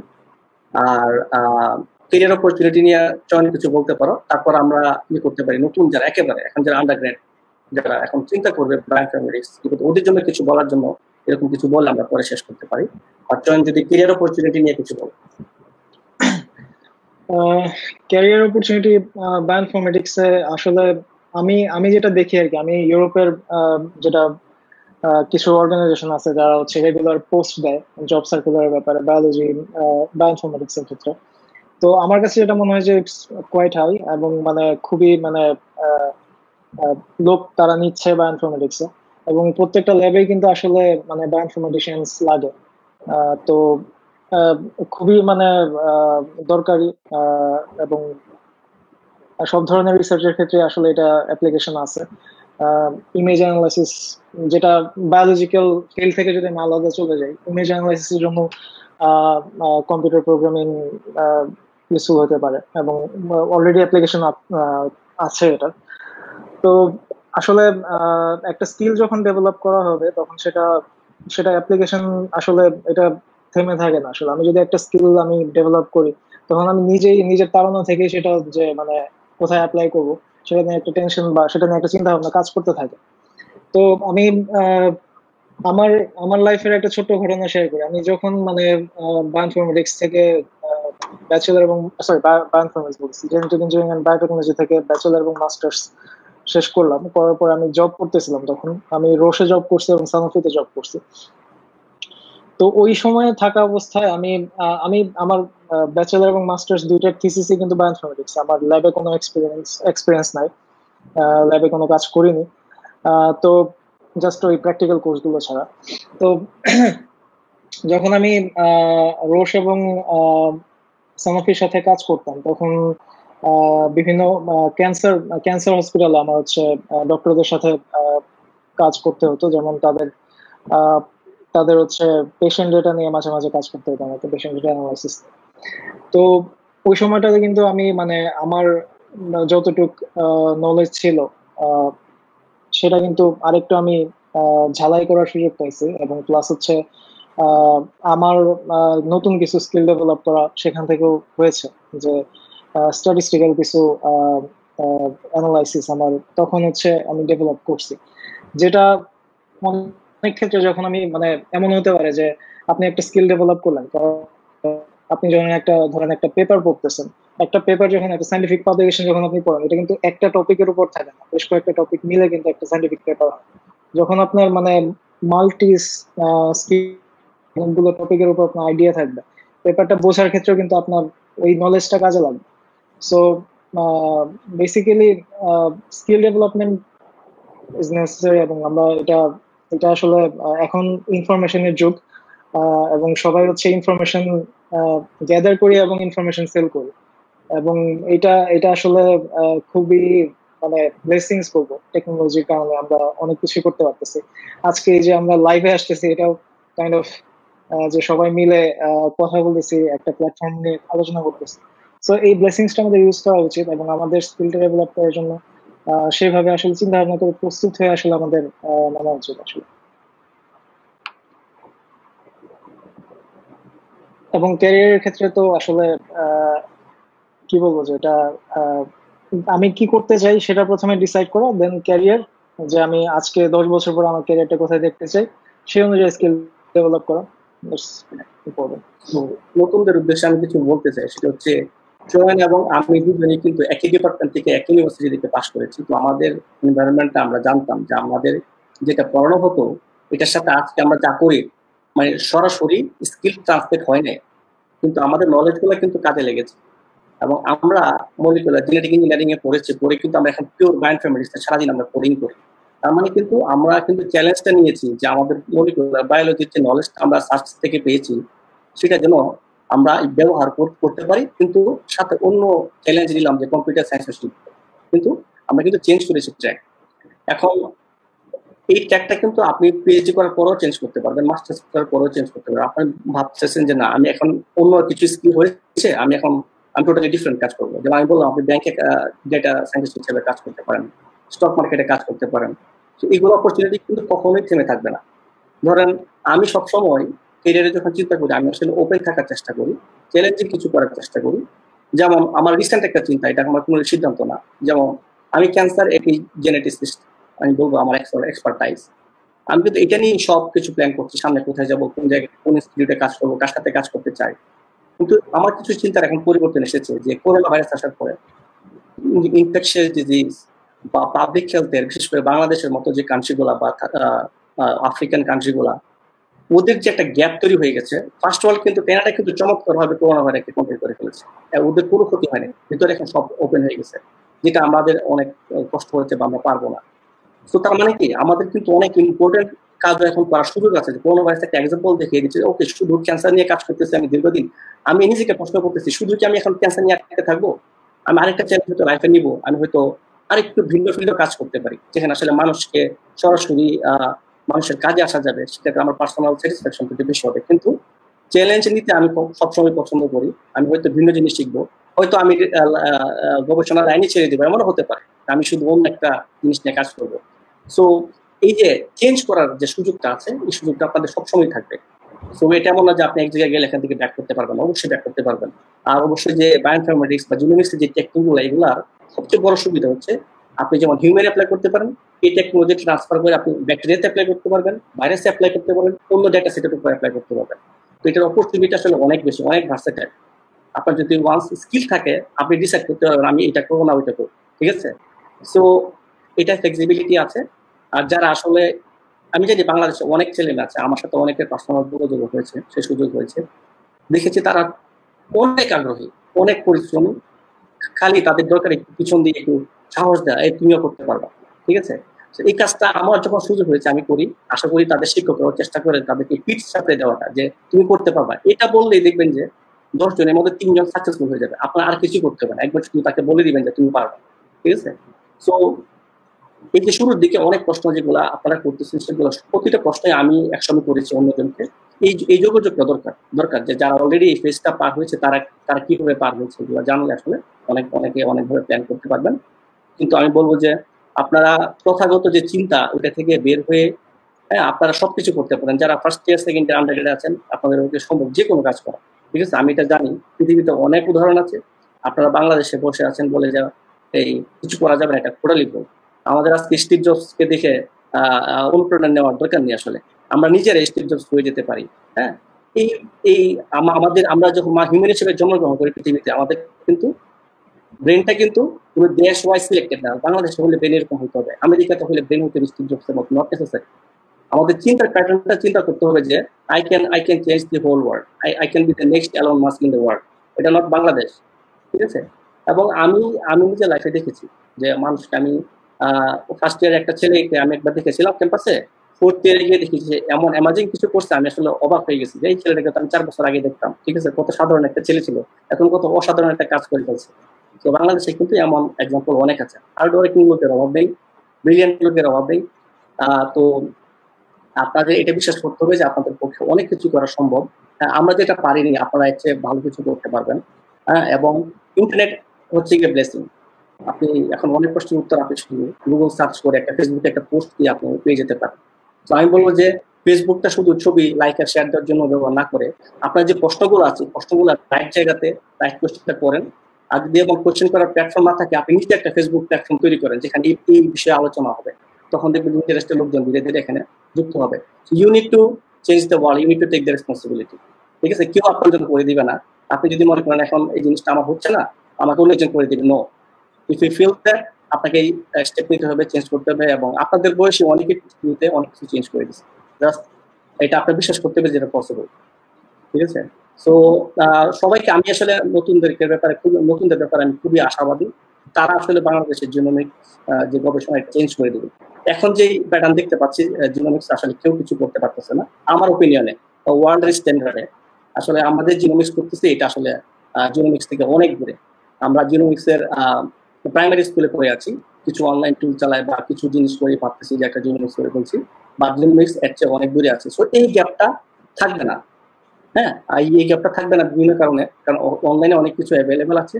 এখনকার পোলাপাইন অনেক স্মার্ট, তারা গুগল করে অনেক কিছু করে ফেলে, তারা নাসাতেও প্রজেক্ট সাবমিট করে ফেলে, ঠিক আছে? এরকম এক্সাম্পল কিন্তু আমরা দেখি। তো তারা কিন্তু কেউ বসেনি। এবং আমি বিলিভ করি যে সামনে সময়টা এমন আসবে, ওরা এই যে ইনস্টিটিউশনাল যে ব্যারিয়ারগুলো, আমি মলিকুলার বায়োলজি পড়তেছি, ফরেস্ট্রি পড়তেছি, ফিশারিজ পড়তেছি, আমাকে শুধু এগুলাতেই আটকে থাকবে জীবন, এই চিন্তা থেকে মানুষজন ধীরে ধীরে বের হয়ে আসবে, ঠিক আছে? তো আমিও হাইলি এনকারেজ করবো আপনারা আউট অফ দি বক্স চিন্তা করেন। তো প্রাতিষ্ঠানিক চিন্তার যে বাইরে গিয়ে আপনারা অনেক কিছু করতে পারেন, এবং এই প্রাতিষ্ঠানিক নিয়ম কানুন যেগুলো ব্যারিয়ার, সেগুলো আপনাদের ভাঙতে হবে। আসলে আপনাদের এক্সাম্পল তৈরি করতে হবে যে এই সিস্টেমে আটকে চলা সম্ভব না, এই সিস্টেমে আমরা চলবো না, let's make it better, let's do something innovative. যেমন সাস্টে কম্পিউটার সায়েন্স আর অন্য লাইফ সায়েন্স ডিপার্টমেন্টের ডাবল মেজর দিচ্ছে, এই জিনিসগুলো এখন হচ্ছে গিয়ে প্রয়োজন। আপনাদেরকে চিন্তা করতে হবে যেগুলো আমরা চেঞ্জ করবো, এবং এগুলো আপনারা যখন টিচার হবেন তখন কিন্তু আপনাদের সিদ্ধান্ত থাকবে।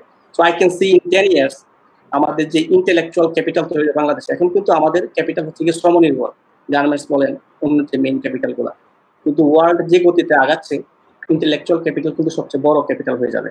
এবং আমাদের কিন্তু অনেকগুলো ব্রেন আছে, 16 কোটির বেশি ব্রেন আছে, এবং এর মধ্যে কিন্তু আপনি স্ট্যাটিস্টিক্যাল চিন্তা করলেও এর মধ্যে অনেকগুলো আইনস্টাইন কিন্তু অলরেডি আছে বাংলাদেশে। কিন্তু they need to do the right thing. ব্রেনের দিক দিয়ে আমাদের আসলে পিছিয়ে নাই। সো এই আমাদের কিছু সাপোর্ট দরকার, কিছু পাওয়ার দরকার, কিন্তু আপনাদের পক্ষে করা সম্ভব। সো আপনারা পরিশ্রম করে যান, স্বপ্ন দেখেন, আর আপনারা বাংলাদেশের জিনোমিক্সের ভবিষ্যৎ পরিবর্তন করবেন এবং আপনারা অনেক ভালো কিছু করবেন। আমাদের হেলথ সেক্টরে দরকার, আমাদের এগ্রিকালচার সেক্টরে দরকার। আমাদের এত মানুষের জন্য কিন্তু হেলথ সেক্টর খুবই গুরুত্বপূর্ণ, এগ্রিকালচার খুবই গুরুত্বপূর্ণ। মানে এই দুইটার একটাকেও কম গুরুত্ব দিলে চলবে না। লাইফ সায়েন্সে আমরা যারা আছি, আমরা এই দুই সেক্টরে আশা করি আমাদের অনেক মেজর কন্ট্রিবিউশন তৈরি হবে। এখন পর্যন্ত আমরা তো অনেক ক্ষেত্রে বিদেশের উপর নির্ভর, ওরা করবে, তারপর আমরা বিদেশে করোনা ভাইরাসের ড্রাগ বানাবে, আমাদের দেশে প্রোডাকশন করবে। আমরা কিন্তু ড্রাগ বানাতে পারছি না, বিদেশে জিনোম করবে, তারপর আমরা জিনোম করবো। ঠিক আছে, এই যে ডিপেন্ডেন্সি, এই জিনিসগুলা কাটাতে হবে। আমাদের প্রবলেম আমাদের সলভ করতে হবে। সেই সলভ করার জন্য আমাদের লোক দরকার। এই লোকগুলা সামনে তৈরি হবে। ইন্টারনেটের যুগে যারা জন্মগ্রহণ করেছে তারা আশা করি এই বাংলাদেশের এই বর্তমানে বাধাগুলো তারা খুব দ্রুত সমাধান করে ফেলবে এবং দায়িত্ব নেবে। ধন্যবাদ, আমার আর কিছু বলার নেই। আচ্ছা, আমি একটু বলতে চাচ্ছি এখানে হচ্ছে যে আমাদের সবারই আসলে মানে এটা একটু মনে রাখতে হবে যে আমরা সবাই আসলে শিখছি, আমরা আসলে একটা লার্নিং ফেজের মধ্যে দিয়ে আছি। হ্যাঁ, সবাই হচ্ছে নিজেকে ডেভেলপ করতেছে বিভিন্ন ভাবে। প্রত্যেকটা দিন আজকে আমি যা গতকাল থেকে কিন্তু আজকে আমি একটু ডিফারেন্ট। আমি আজকে কিছু না কিছু হয়তো নিজে শিখেছি, সেটা দৈনন্দিন কাজেই হোক বা অন্য একটা কাজেই হোক। এটা কিন্তু আসলে আমরা যখন বাচ্চা থেকে আস্তে আস্তে বড় হই তখন এই প্রসেসটা কিন্তু এভাবেই হয়। একটা শিশু, তাকে যখন আপনি আগুন বা লাইটের সামনে দিবেন, সে কিন্তু এটা নিয়ে ভয় পাবে না। সে কি করবে, এটা হয়তোবা যতক্ষণ পর্যন্ত আগুন তার আঙুল না ফুটতেছে সে চেষ্টা করবে যে আগুন ধরার জন্য। এই যে ব্যাপারটা যে নির্ভীক ভাবে একটা কাজ করে যাওয়া, একটা মানে ব্যারিয়ার, যে মেন্টালি আমরা যে চিন্তা করি যে আসলে অনেক কিছু অনেক কঠিন, অনেক মানে আমি প্রোগ্রামিং পারি না, এটাকে আমি পারবো কিনা, এই জিনিসটা এইভাবে না নিয়ে জাস্ট একটা এক্সপ্লোর করার মেন্টালিটি নিয়ে আমাদের মনে শুরু করা উচিত। যে আচ্ছা আসলে চেষ্টা করে দেখি কতটুকু পারা যায় বা কতটুকু মানে আমরা ধরে রাখতে পারি ব্যাপারটা। তো আমরা কিন্তু আসলে ছোটবেলা থেকে মানে জন্মের সময় কিন্তু আমরা অনেক কিছু শিখে আসিনি, আমরা কিছু শিখে আসিনি। এই আস্তে আস্তে হাঁটতে শেখা, হাঁটতে হাঁটতে দৌড়ানো, সাঁতার শেখা, এইভাবে করে করে ভার্সিটি পড়াশোনা করে এখন হচ্ছে দেশের বাইরে চলে আসা, সবকিছু কিন্তু আসলে একদিনে হয়নি। তো আমাদের একটা একটা চ্যালেঞ্জ অ্যাকসেপ্ট করতে হয়েছে মন থেকে, এবং সে অ্যাকসেপ্ট করে সেই অনুযায়ী আমাদের চেষ্টা করতে হয়েছে। তো এটা সবাই আমরা প্রত্যেকেই মানে এক এক ভাবে এই চেষ্টাটা করে যাচ্ছি। তো যদি হ্যাঁ ভাইয়া যেটা বললেন অর্গানাইজড ওয়েতে যদি আমরা একটা জিনিসে ফোকাস থাকি, এবং এখনকার মানে যারা আছেন স্টুডেন্ট যারা আছেন, সত্যি আসলে মানে আমি নিজেও দেখি যে বাংলাদেশ থেকে অনেক কাজ, অনেক পেপার পাবলিকেশন হচ্ছে, যেটা সত্যিই খুব প্রশংসনীয়। তো তারা চেষ্টা করলে আসলে আরো অনেক বেটার কিছু পসিবল। আমি বলতেছি না যে এখন যেটা হচ্ছে সেটা বেটার না, it's also very good, but still there chance to improve, এবং এটা আমাদের ক্ষেত্রেও আছে, সবার ক্ষেত্রেই আছে। তো আমরা ইমপ্রুভমেন্টের দিকে যাওয়ার জন্য যতটুকু চেষ্টা করা দরকার হয়তো বা সেটা চেষ্টা করতে পারি, এবং সেটা হচ্ছে ওপেন মাইন্ডে এক্সপ্লোর করার নেশা নিয়ে, নট মানে with lot of barriers in our head যে না এটা করলে হয়তো বা আগুন ধরলে হাত পুড়ে যাবে, সেটা পরে দেখা যাবে। তো আমাদের হচ্ছে চেষ্টা করতে হবে, এবং হ্যাঁ অবশ্যই মানে রিস্ক অ্যানালাইসিস তো করতে হবে, সেটা সেটা পরের ব্যাপার। বাট আমাদের ওপেন মাইন্ড নিয়ে আসলে শুরু করা উচিত, একটু ট্রাই করে দেখা উচিত যে আসলে আমরা এটা করতে পারতেছি কিনা। এবং সেই মেন্টালিটি থেকে, পজিটিভ মেন্টালিটি থেকে যদি আমরা কাজ করি, অসম্ভব মনে হয় তেমন কিছু না আসলে, যেটা হচ্ছে যে আমাদের মাইন্ডে আমরা ধরে নিই যেটা অসম্ভব। তো রেগুলার কন্টিনিউয়াস প্র্যাকটিস এবং গাইডলাইন যদি থাকে, আমার মনে হয় আমাদের দেশের ছেলেমেয়েরা অনেক অনেক ভালো করতে পারে। তো দ্যাটস অল। ধন্যবাদ রাশিদ ভাইয়া এবং চয়ন ভাইয়া। মানে অল্প সময়ের মধ্যে আসলে অনেকগুলো বিষয় নিয়ে আলোচনা করা হয়ে গেছে। আমরা ইনশাল্লাহ আরো ন্যারো ডাউন করে নিয়ে আসবো। জাস্ট শেষে 1 মিনিটে যদি বলতে চাই, তাহলে এই প্যান্ডেমিক কিন্তু আমাদের অনেক কিছু শিখিয়ে দিয়েছে, এবং আমাদের যে হেলথ কেয়ারের উপর কাজ করার যে স্কোপটুকু, এটা কিন্তু আমরা এখন আগে থেকে আরো বেশি অনুধাবন করতে পারছি। তো জিনোমিক্স এর ব্যাপারটা অবভিয়াসলি হেলথ কেয়ার কিন্তু একটা শুধুমাত্র একটা পর্যায়ে কিন্তু একটা সেক্টর না, এর অনেক কিছু, অনেক সেক্টর, অনেক টেকনোলজি, অনেক কিছু ইনভলভ। আমরা যদি শুধুমাত্র জেনোমিক্স এর কথা চিন্তা করি, যেহেতু আমাদের টপিক এবং আমাদের কাজ হচ্ছে জেনোমিক্স থেকে স্পেসিফাইড কিছুটা কম্পিটিশন বায়োলজি বা জেনোমিক্স এর ব্যাপারে, এই ক্ষেত্রে যতটুকু কন্ট্রিবিউট করা সম্ভব, অথবা আমাদের যে নিউ জেনারেশন স্টুডেন্টস যারা এই কম্পিটিশন বায়োলজি, বায়োইনফরমেটিক্স বা জেনোমিক্স এর উপর আগ্রহী, ভবিষ্যতে ইনশাআল্লাহ প্রোটিওমিক্স, তাদের স্কিল ডেভেলপমেন্টের জন্য যতটুকু সাপোর্ট কিংবা যতটুকু ইনিশিয়েটিভ আমাদের পক্ষ থেকে নেওয়া সম্ভব আমরা সেগুলো দেওয়ার চেষ্টা করব। এবং আমরা আপনাদের কাছে যে কোনো সাজেশনের জন্য মুক্ত। আমাদের ইমেল অ্যাড্রেস কিংবা আমাদের ফেসবুক পেজের ইনবক্স, যে কোনো জায়গায় আপনাদের পরবর্তী সাজেশনগুলো আমাদের বলতে পারেন। এবং আমার এটাই স্বপ্ন যে যদি জিজ্ঞেস করে থাকেন as a member of X-Genomics, what do you expect from there? For now, what I want to say is we have to, or we need to build that sort of skill generation তারা আমাদের ভবিষ্যৎ যে research এবং health care এই সেক্টরে নিজেদের স্কিলটাকে কাজে লাগিয়ে কন্ট্রিবিউট করতে। আজকে আমরা এখানেই ইতি টানছি। ধন্যবাদ আমাদের সাথে থাকার জন্য, এবং জয়েন্ট ভাই, আসল ভাই এবং জেনোমিক্স এর ইউশা আছেন, এবং আমাদের আরো অনেক কন্ট্রিবিউটর আছেন যাদের নাম আসলে এখানে অনেক লম্বা লিস্ট হয়ে যাবে। সবাইকে আমি ধন্যবাদ জানাচ্ছি এবং আমি সবাইকে কৃতজ্ঞ। আজকে আমাদের ব্রডকাস্ট এখানে করছি। ধন্যবাদ। Thank you. Bye everyone. Bye.